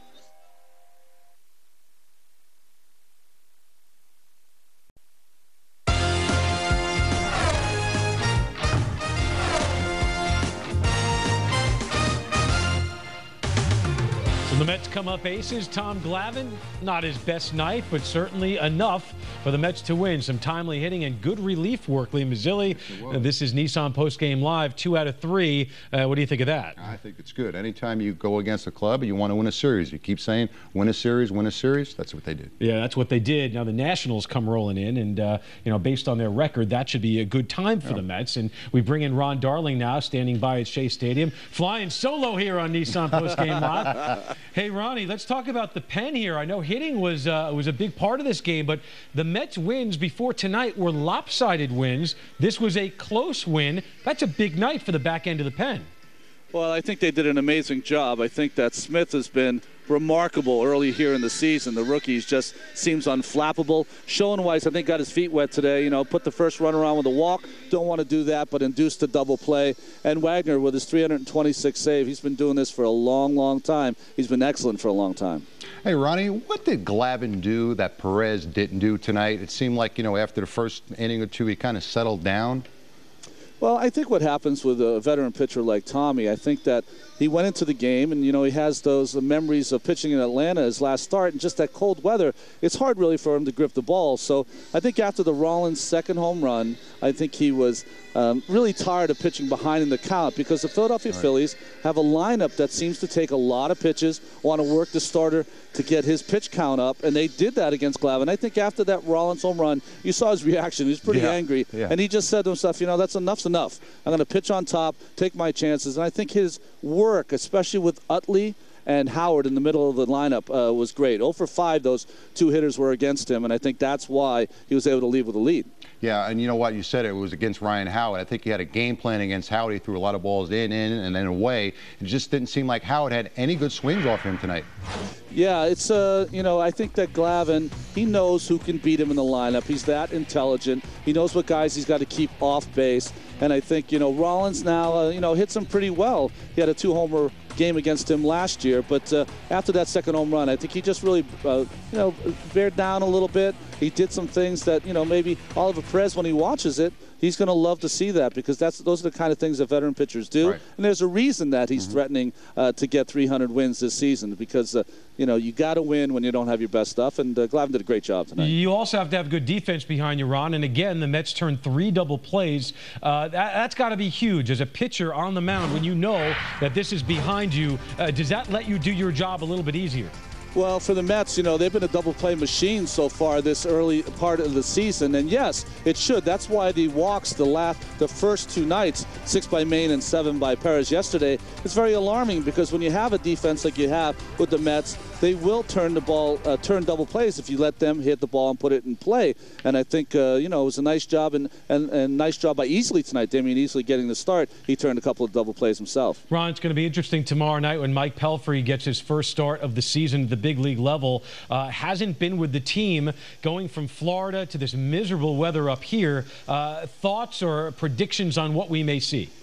Well, I think you're going to see a good pitch ball game. I think Pelfrey, although he struggled a little bit towards the end of spring training and his starts in single A, the one thing that he has an advantage over a guy like Tommy Glavine, who's a field pitcher, is Pelfrey can come out and start smoking, throw 95, 96 miles an hour, using that great sinker that he has. And I think that he might be able to eat up some of those national bats. But I think that's the key for Pelfrey, is that in the cold weather, he'll still be able to throw that good fastball. Most people assume, and I guess it's a fair assumption, when Pelfrey arrives, Millage will be on his way to New Orleans, or at least joining the New Orleans team wherever they are. One at bat tonight, clearly over anxious with a man standing on third base. Well, Jimmy Moyer is a master of that. He knows it's a young player coming up in an RBI situation to get a big insurance run across. And, of course, he threw him a changeup and had him out front. But Lassing Millage is going to be a great player in the big leagues. It's just that right now, if he goes down, he's going down because they want him to play. They want him to get some at-bats and be ready when his time comes again, because it will come. All right, Ronnie. Ron Darling at Shea Stadium. Thanks, guys. Thank you. All right, Ronnie.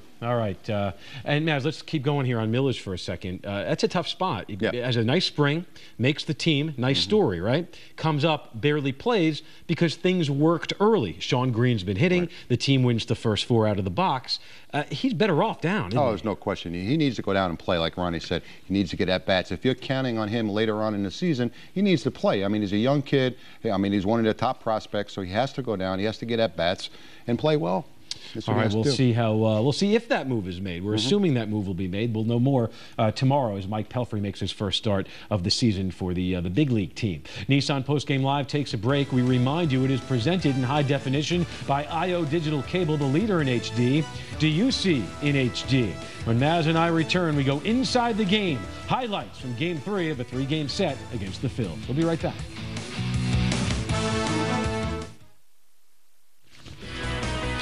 All right, welcome back to Nissan Postgame Live. We take a look at the Mets box score tonight. Lots going on in the middle there. Moises Alou, 3 for 4, double RBI, 2-runs scored.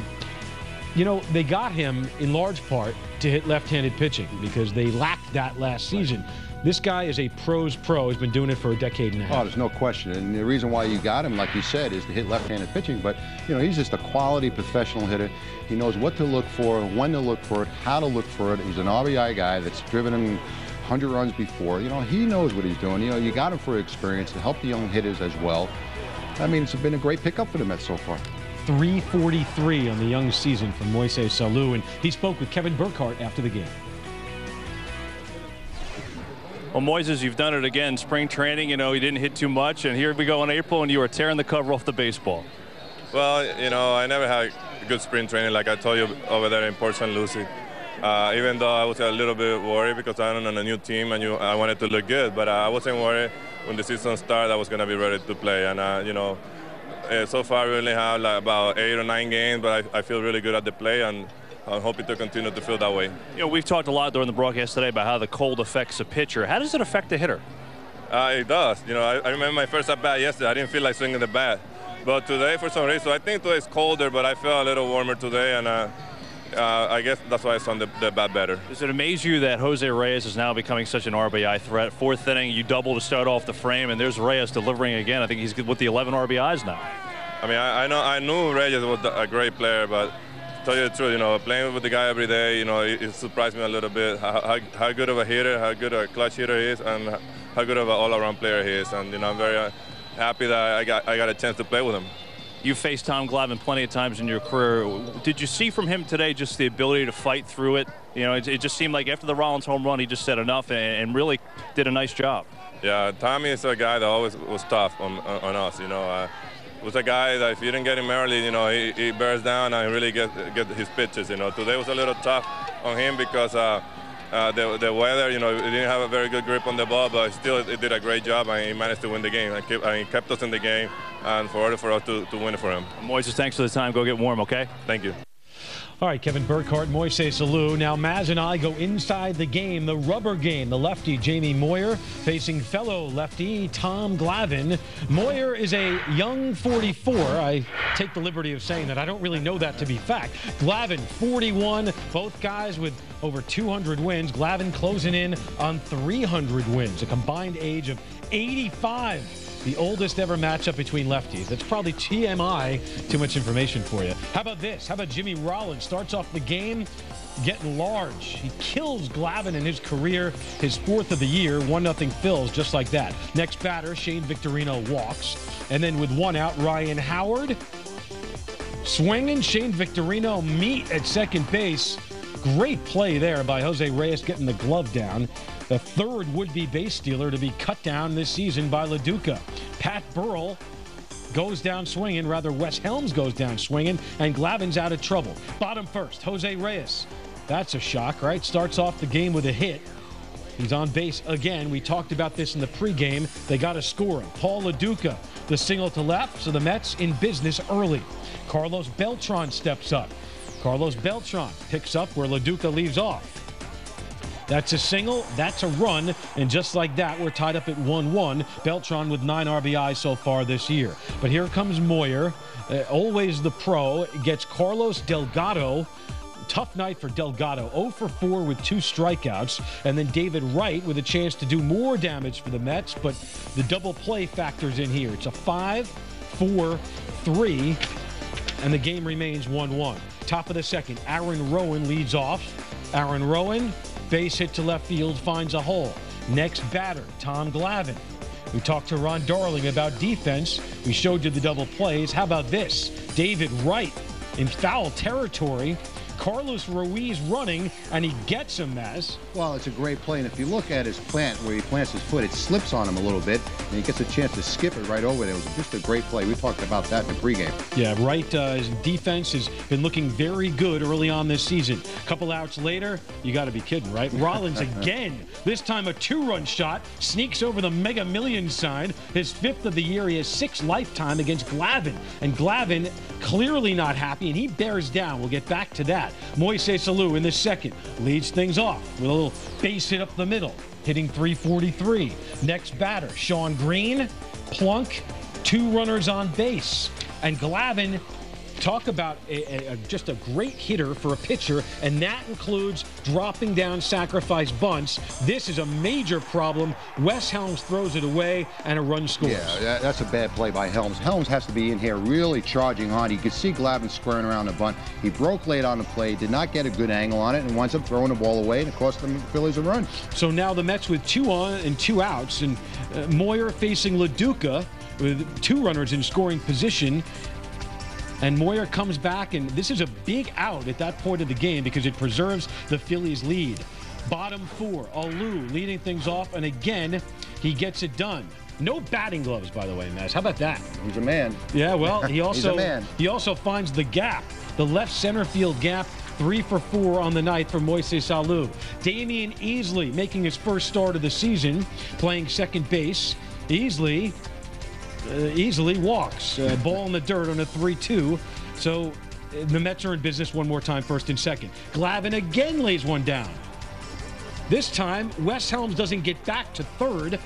Yeah, He slips. there's definitely a communication problem right there. Wes Helms slipped a tad. They could only get the guy at first, and that proves big. Jose Reyes comes through one more time. Alou scores easily. Comes around and beats the throw, so it's a 4-3 Mets lead. They're on top. Top 5. One more time for David Wright. Check this out. Over at the stands, finds the wall first, and then leans over. Absolutely. Gets to the rail, looks for the ball. Just look, he's feeling for the rail right now. You can see it, and he knows where he's at. Kind of uses it as leverage there against the hips. Wright gets it done. Bottom 6, Shawn Green starts the inning with a double into the corner. Shawn Green's second double of the season, and what a great story Shawn Green has been after a terrible spring training in terms of batting average. After Easley grounds out, Lasting's millage. Possibly his final at bat before he gets sent down because Mike Pelfrey's getting called up.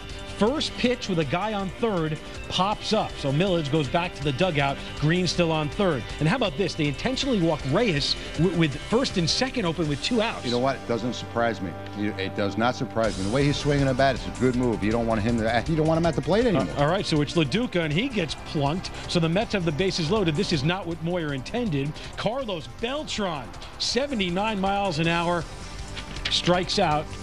And not happy. And clearly not. Frustrated. Top 7 with Joe Smith in. Glavine's night is over. There, the defense comes through again. This time it's a 4-6-3 double play. Bottom 7, 1 out. David Wright. You know, he's got that hit streak going, right? 20 games coming into tonight. This one down the line against Clay Condrey. And Wright is pulling a Jose Reyes. Check him out, Matt. He's not stopping. He's not stopping. There you go. He's kind of dying, but he's not stopping. First triple of the season. Then Moises Alou comes up, and bam, just like that. Quick to the ball. Third RBI of the season for Moises Alou. It's 5-3 Mets. That brings in Billy Wagner. Billy Wagner for the save in the 9th inning with 1 out. Ryan Howard, very, very quiet. Very, very quiet up until this point, but with nobody on, he doesn't represent anything, but now he does. Now he represents the possible 4th run, his first hit of the game. Wagner comes back with 2 outs with Howard on third. Wes Helms, the batter. Final out, perhaps. Oh, by the way, the final out, perhaps. Wes Helms, ground ball. David Wright fields it cleanly. Over to first. Delgado comes down with it. The Mets win it by a score of 5-3. And let's just point out a couple of notes, interesting notes, or at least items of note. Ryan Howard's 9-game streak against the Mets of scoring a run comes to an end as he does not score a run. Yeah, and I think why the Mets won 2 out of 3 as well is because he really kept Ryan Howard at bay. And Tom Glavine, 292. 292, 8 wins away from that magical number. You know, if you've watched, it's kind of interesting because we've seen this guy's entire career. This isn't a guy that most fans, you know, you've seen this guy. Right. It's not like you came in late in the game and the guy had already won 250 games. Right. You're seeing the back end. Many Mets fans remember the whole thing. The whole package. It's an amazing body of work. You know, and you love watching him because you know what he does? He pitches. He just doesn't throw. He pitches. And you see guys, you know, you can see 100 guys on the streets of New York throw 100 miles per hour, you know, but you watch him pitch. It just, the way he does it, it shows you that this is the right way to go and there's a wrong way to go by throwing 95 miles an hour like yesterday. And looking at Perez, he was all over the place. And here's a guy that's throwing 80 miles an hour and he's just putting everyone down. All right, it is finally official. The Mets did make the move. Mike Pelfrey up, Lastings Millage down, so that has been confirmed, and it's not a surprise to anybody. No, I don't think it's a surprise. No, not at all. Millage will get some at-bats, and you know throughout the course of the whole season they're going to need Millage again. Oh, sure. And you know what? They're counting on him. Maybe next year be their full-time right fielder. Yeah, it's very possible. All right, we take a break here on Nissan Postgame Live. When we come back, Willie Randolph. His team takes 2 out of 3. His team waits for the Nationals. They roll in tomorrow night. We'll be right back. All right, thanks a lot, Lou. Willie Randolph now. His team pulls within 1 game of the first-place Atlanta Braves with a win tonight against Philadelphia. Here's Willie Randolph speaking to the media at Shea just a few minutes ago.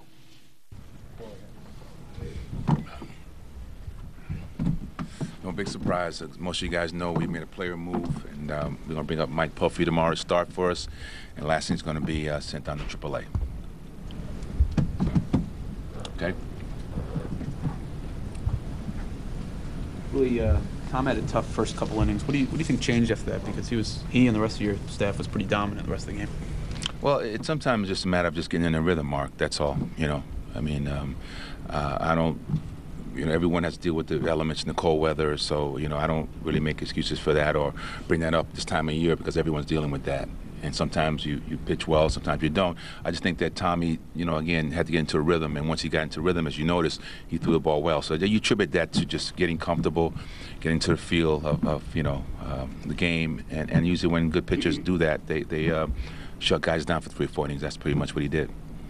Pitched a great ball game, kept us in the game, and you know, just got himself right and you know, kept the damage down to a minimum.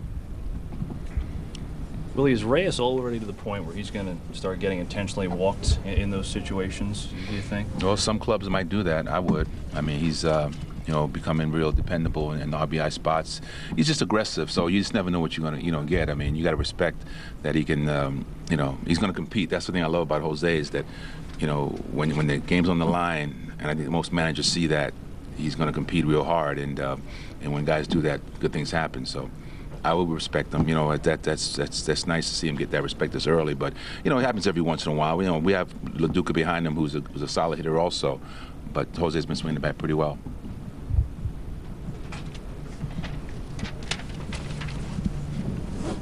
Well, you look like in the top of the 8th there, you were going to keep Smith in the game before they sent Bourne up to pinch hit.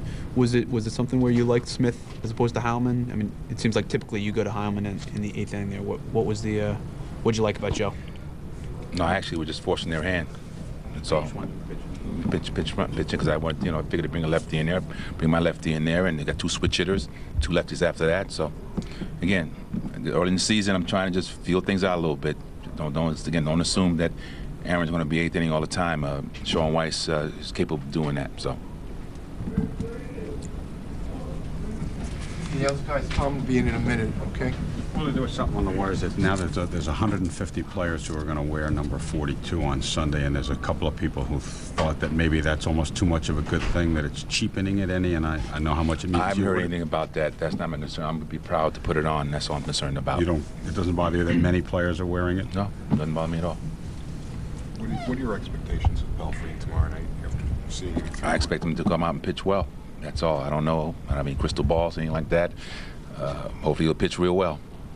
You know, expect to give us a quality start. All right, how about Willie Randolph not using Heilman in the 8th inning, which is a situation we would typically see Heilman in? Well, you know, Willie just said it, and it's kind of interesting to know that don't assume that Heilman's going to pitch the 8th inning all year long. So it just kind of opens it up and saying you have Sean Weiss, maybe Smith as well. So it gives Willie some options. Well, we don't know maybe about the 8th inning guy. Tonight it was Smith, but we do know about Tom Glavine. He's usually good for 6 solid every time out, and tonight we saw it again. Here's Tom Glavine speaking to the press just a short while ago.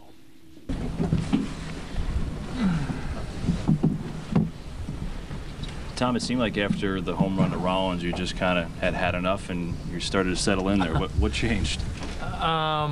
That probably was part of it. I guess I got aggravated with myself enough about what I was doing up to that point. But, you know, the first 2 innings, I kind of had a little, I guess for lack of a better way to explain, a little mechanical issue. You know, I felt like when I get out there to start the game, everything for some reason, I was in a hurry, you know, and I was rushing in my delivery and rushing to try to make pitches. And after the second inning, you know, when I threw my warm-up pitches in the third inning, I kind of tried to make a little conscious adjustment, and it felt good, and felt like my pitches were a little bit better during the warm-up, and I just tried to go with it, and seemed to work. Tom, on a night like this where it's kind of a raw night, is it tougher for you think, than other pitchers to kind of get in the feel of the game? You know, I think in general, yeah, it's a little bit tougher for guys that are control pitchers, field pitchers in this kind of weather than it is for guys that can just rear back and let it go. But you know, I mean, that's something we all have to deal with this part of the year. And you know, honestly, tonight wasn't too bad. You know, it was cold. You know, but like I was talking the last couple of days, if you have the cold without the wind, then I think it's a little bit easier to deal with. And tonight, you know, at least on the mound, it wasn't overly breezy, so you're at least able to keep a little perspiration on your hand. And you know, my feel wasn't bad. It was just early on, I was having a hard time getting the right tempo and feeling like I could repeat my pitches. Tom, what's the value in your mind of taking 2 or 3 from Philly? Well, I mean, they're in our division, you know. Every series against teams in our division are important, and I think, you know, it's always important, and probably more so this year, because I think we all realize that we're going to have a very competitive division, and the better any of us play within our own division, then I think that's going to go a long way towards whoever wins this thing. So, you know, I'm not going to sit here and say it sends any messages or anything like that. It's way too early for that, obviously, but. You know, I just think that with the way our division shapes up, you know, those head-to-head matchups are important, and you know, you want to win 2 out of 3 in every series, but I think it's even more important when you're doing it within your own division. Tom, 2 important sacrifices tonight helped get the offense going. How much pride do you take in that part of your game, being able to get that down and move the runners along? Well, I mean, I take a ton of pride in that, and I always have, and it's an important part of what we do as pitchers. You know, I mean. You can help yourself win a game sometimes aside from going out there and making pitches. You know, there are other things that you need to do, and you know, certainly the 2 bunts tonight were you know, were important bunts, and you know, but especially for me on a game like tonight where I wasn't pitching well early, if I can do other things to kind of help us climb back into it, then those things become even more important. Tom, how did you approach Utley and Howard? You did a great job against those guys tonight, and Howard struck out Howard a couple times. You know, I mean, the same way I try to approach everybody, really. I mean, move the ball in and out, change speeds a lot, and try not to repeat too much of the same thing. And you know, I guess that happens sometimes. You know, when you have 2 guys like that in the middle of the lineup, and you know those are the guys you don't want to let beat you. You know, those are the guys that kind of see your A game, so to speak, you know, and you know, I'm not saying I wasn't trying against the other guys, but it's when those guys get in there, you have a little bit different sense of the importance of the at-bat and not trying to let them beat you. And you know, more than anything, I located better against those guys than I did against Jimmy tonight, and you know, made a couple of mistakes to Jimmy, and he made me pay for it. The matchup of 2 pitchers, left-handers in their 40s, is it more than a coincidence that maybe you guys have a similar style and maybe not overpowering and allows you to pitch that long? Probably not, no. You know, and I think there's something to be said for our styles of pitching and our mechanics and stuff like that have enabled us to pitch as long as we have, you know. I don't think either one of us would tell you that we have some secret formula that's allowed us to stay healthy and keep pitching. I think a lot of it has to do with our style, you know, and we're not obviously power pitchers. We don't have overly complicated mechanics, and I think because of that, I think it's kind of put us in a position where we haven't pounded our arms or pounded our bodies over the years, and you know, it's enabled us to keep on going. And you know, I think the hardest thing for power guys is you know, number one, staying healthy, but number two, when that power starts to go, then you have to adapt your game a little bit, and I think that's hard for a lot of power guys. Jamie and I haven't had to change our game a whole lot in terms of how we do it. We're location guys, we're change of speed guys, and it's always been that way.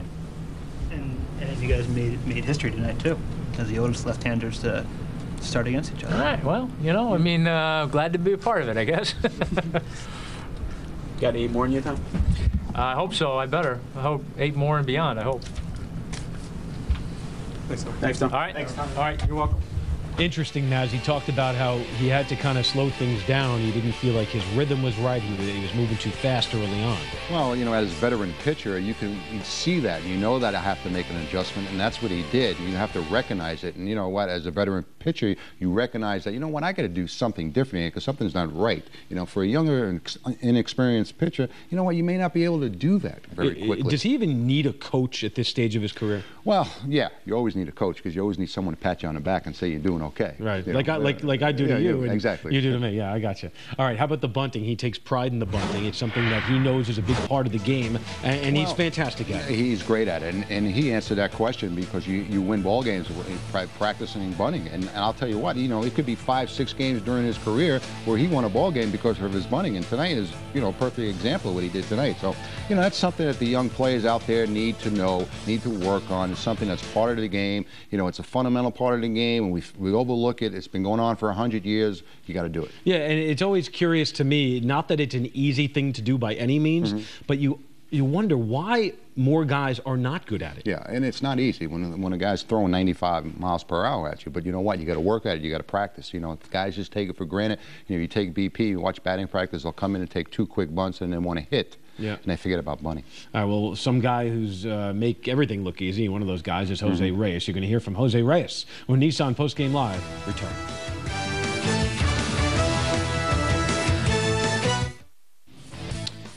All right, we're back here on Nissan Postgame Live. Don't forget, Geico Sports Night follows this show. The Mets beat the Phillies 5-3. They're 6-3 on the season. The difference between 6-3 and 2-7, pretty simple here. The Mets have allowed 24 runs this year in 9 games. The Phillies have allowed 50 runs in 9 games. That's a big difference, and that's the reason why one team is 1 game out and the other team is 2-7 and already 5 games under 500. Jose Reyes now, 2 for 4, a couple RBIs and a run in this game after the game. Me, it's tough, but as soon as we get in the batter's ball, you know, we don't worry about if he score. No, we just try to put the ball in play, you know, so try to swing it. So. As you keep coming up with hits with first base open, do you think there'll be a point where teams might start putting you on there instead of pitching to you? I mean, I don't know. I don't know what's the deal, you know, but every time they walk me, I'm going to take the walk, you know, so I try to get in base, like I said before, no matter how.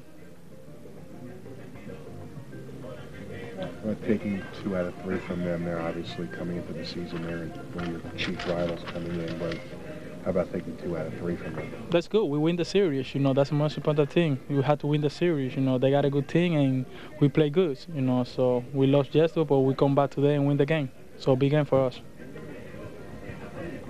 How about the defense with you guys? It seems like you guys are a double play machine at this point. I mean, you know, we're working really hard in spring training, you know, to try to put everybody together, you know, and right now we're doing the season, you know, that's the most important thing. We are staying together like a team. You know, that's why we've been successful so far with the defense. And coming back, you just can't count you guys out. Game after game, the way the season ended last year, it seems to have picked up again. You know, we're going to play hard every day. You know, every day we try to give 100% doing the field, you know. Specifically when we play here, you know, we have a lot of exciting fun here. You know, we have a lot of energy, so we try to do the best we can. You know, last year we getting closer, but it wasn't enough for us because San Luis, they play better enough, and this year we try to do it. How about the weather out there? Was this the coldest? Yeah, it was cold. It was cold today, you know. But the most important thing, we get a W, you know, so that's the most important thing for us. All right, that's Jose Reyes, and this is the Nissan play of the game.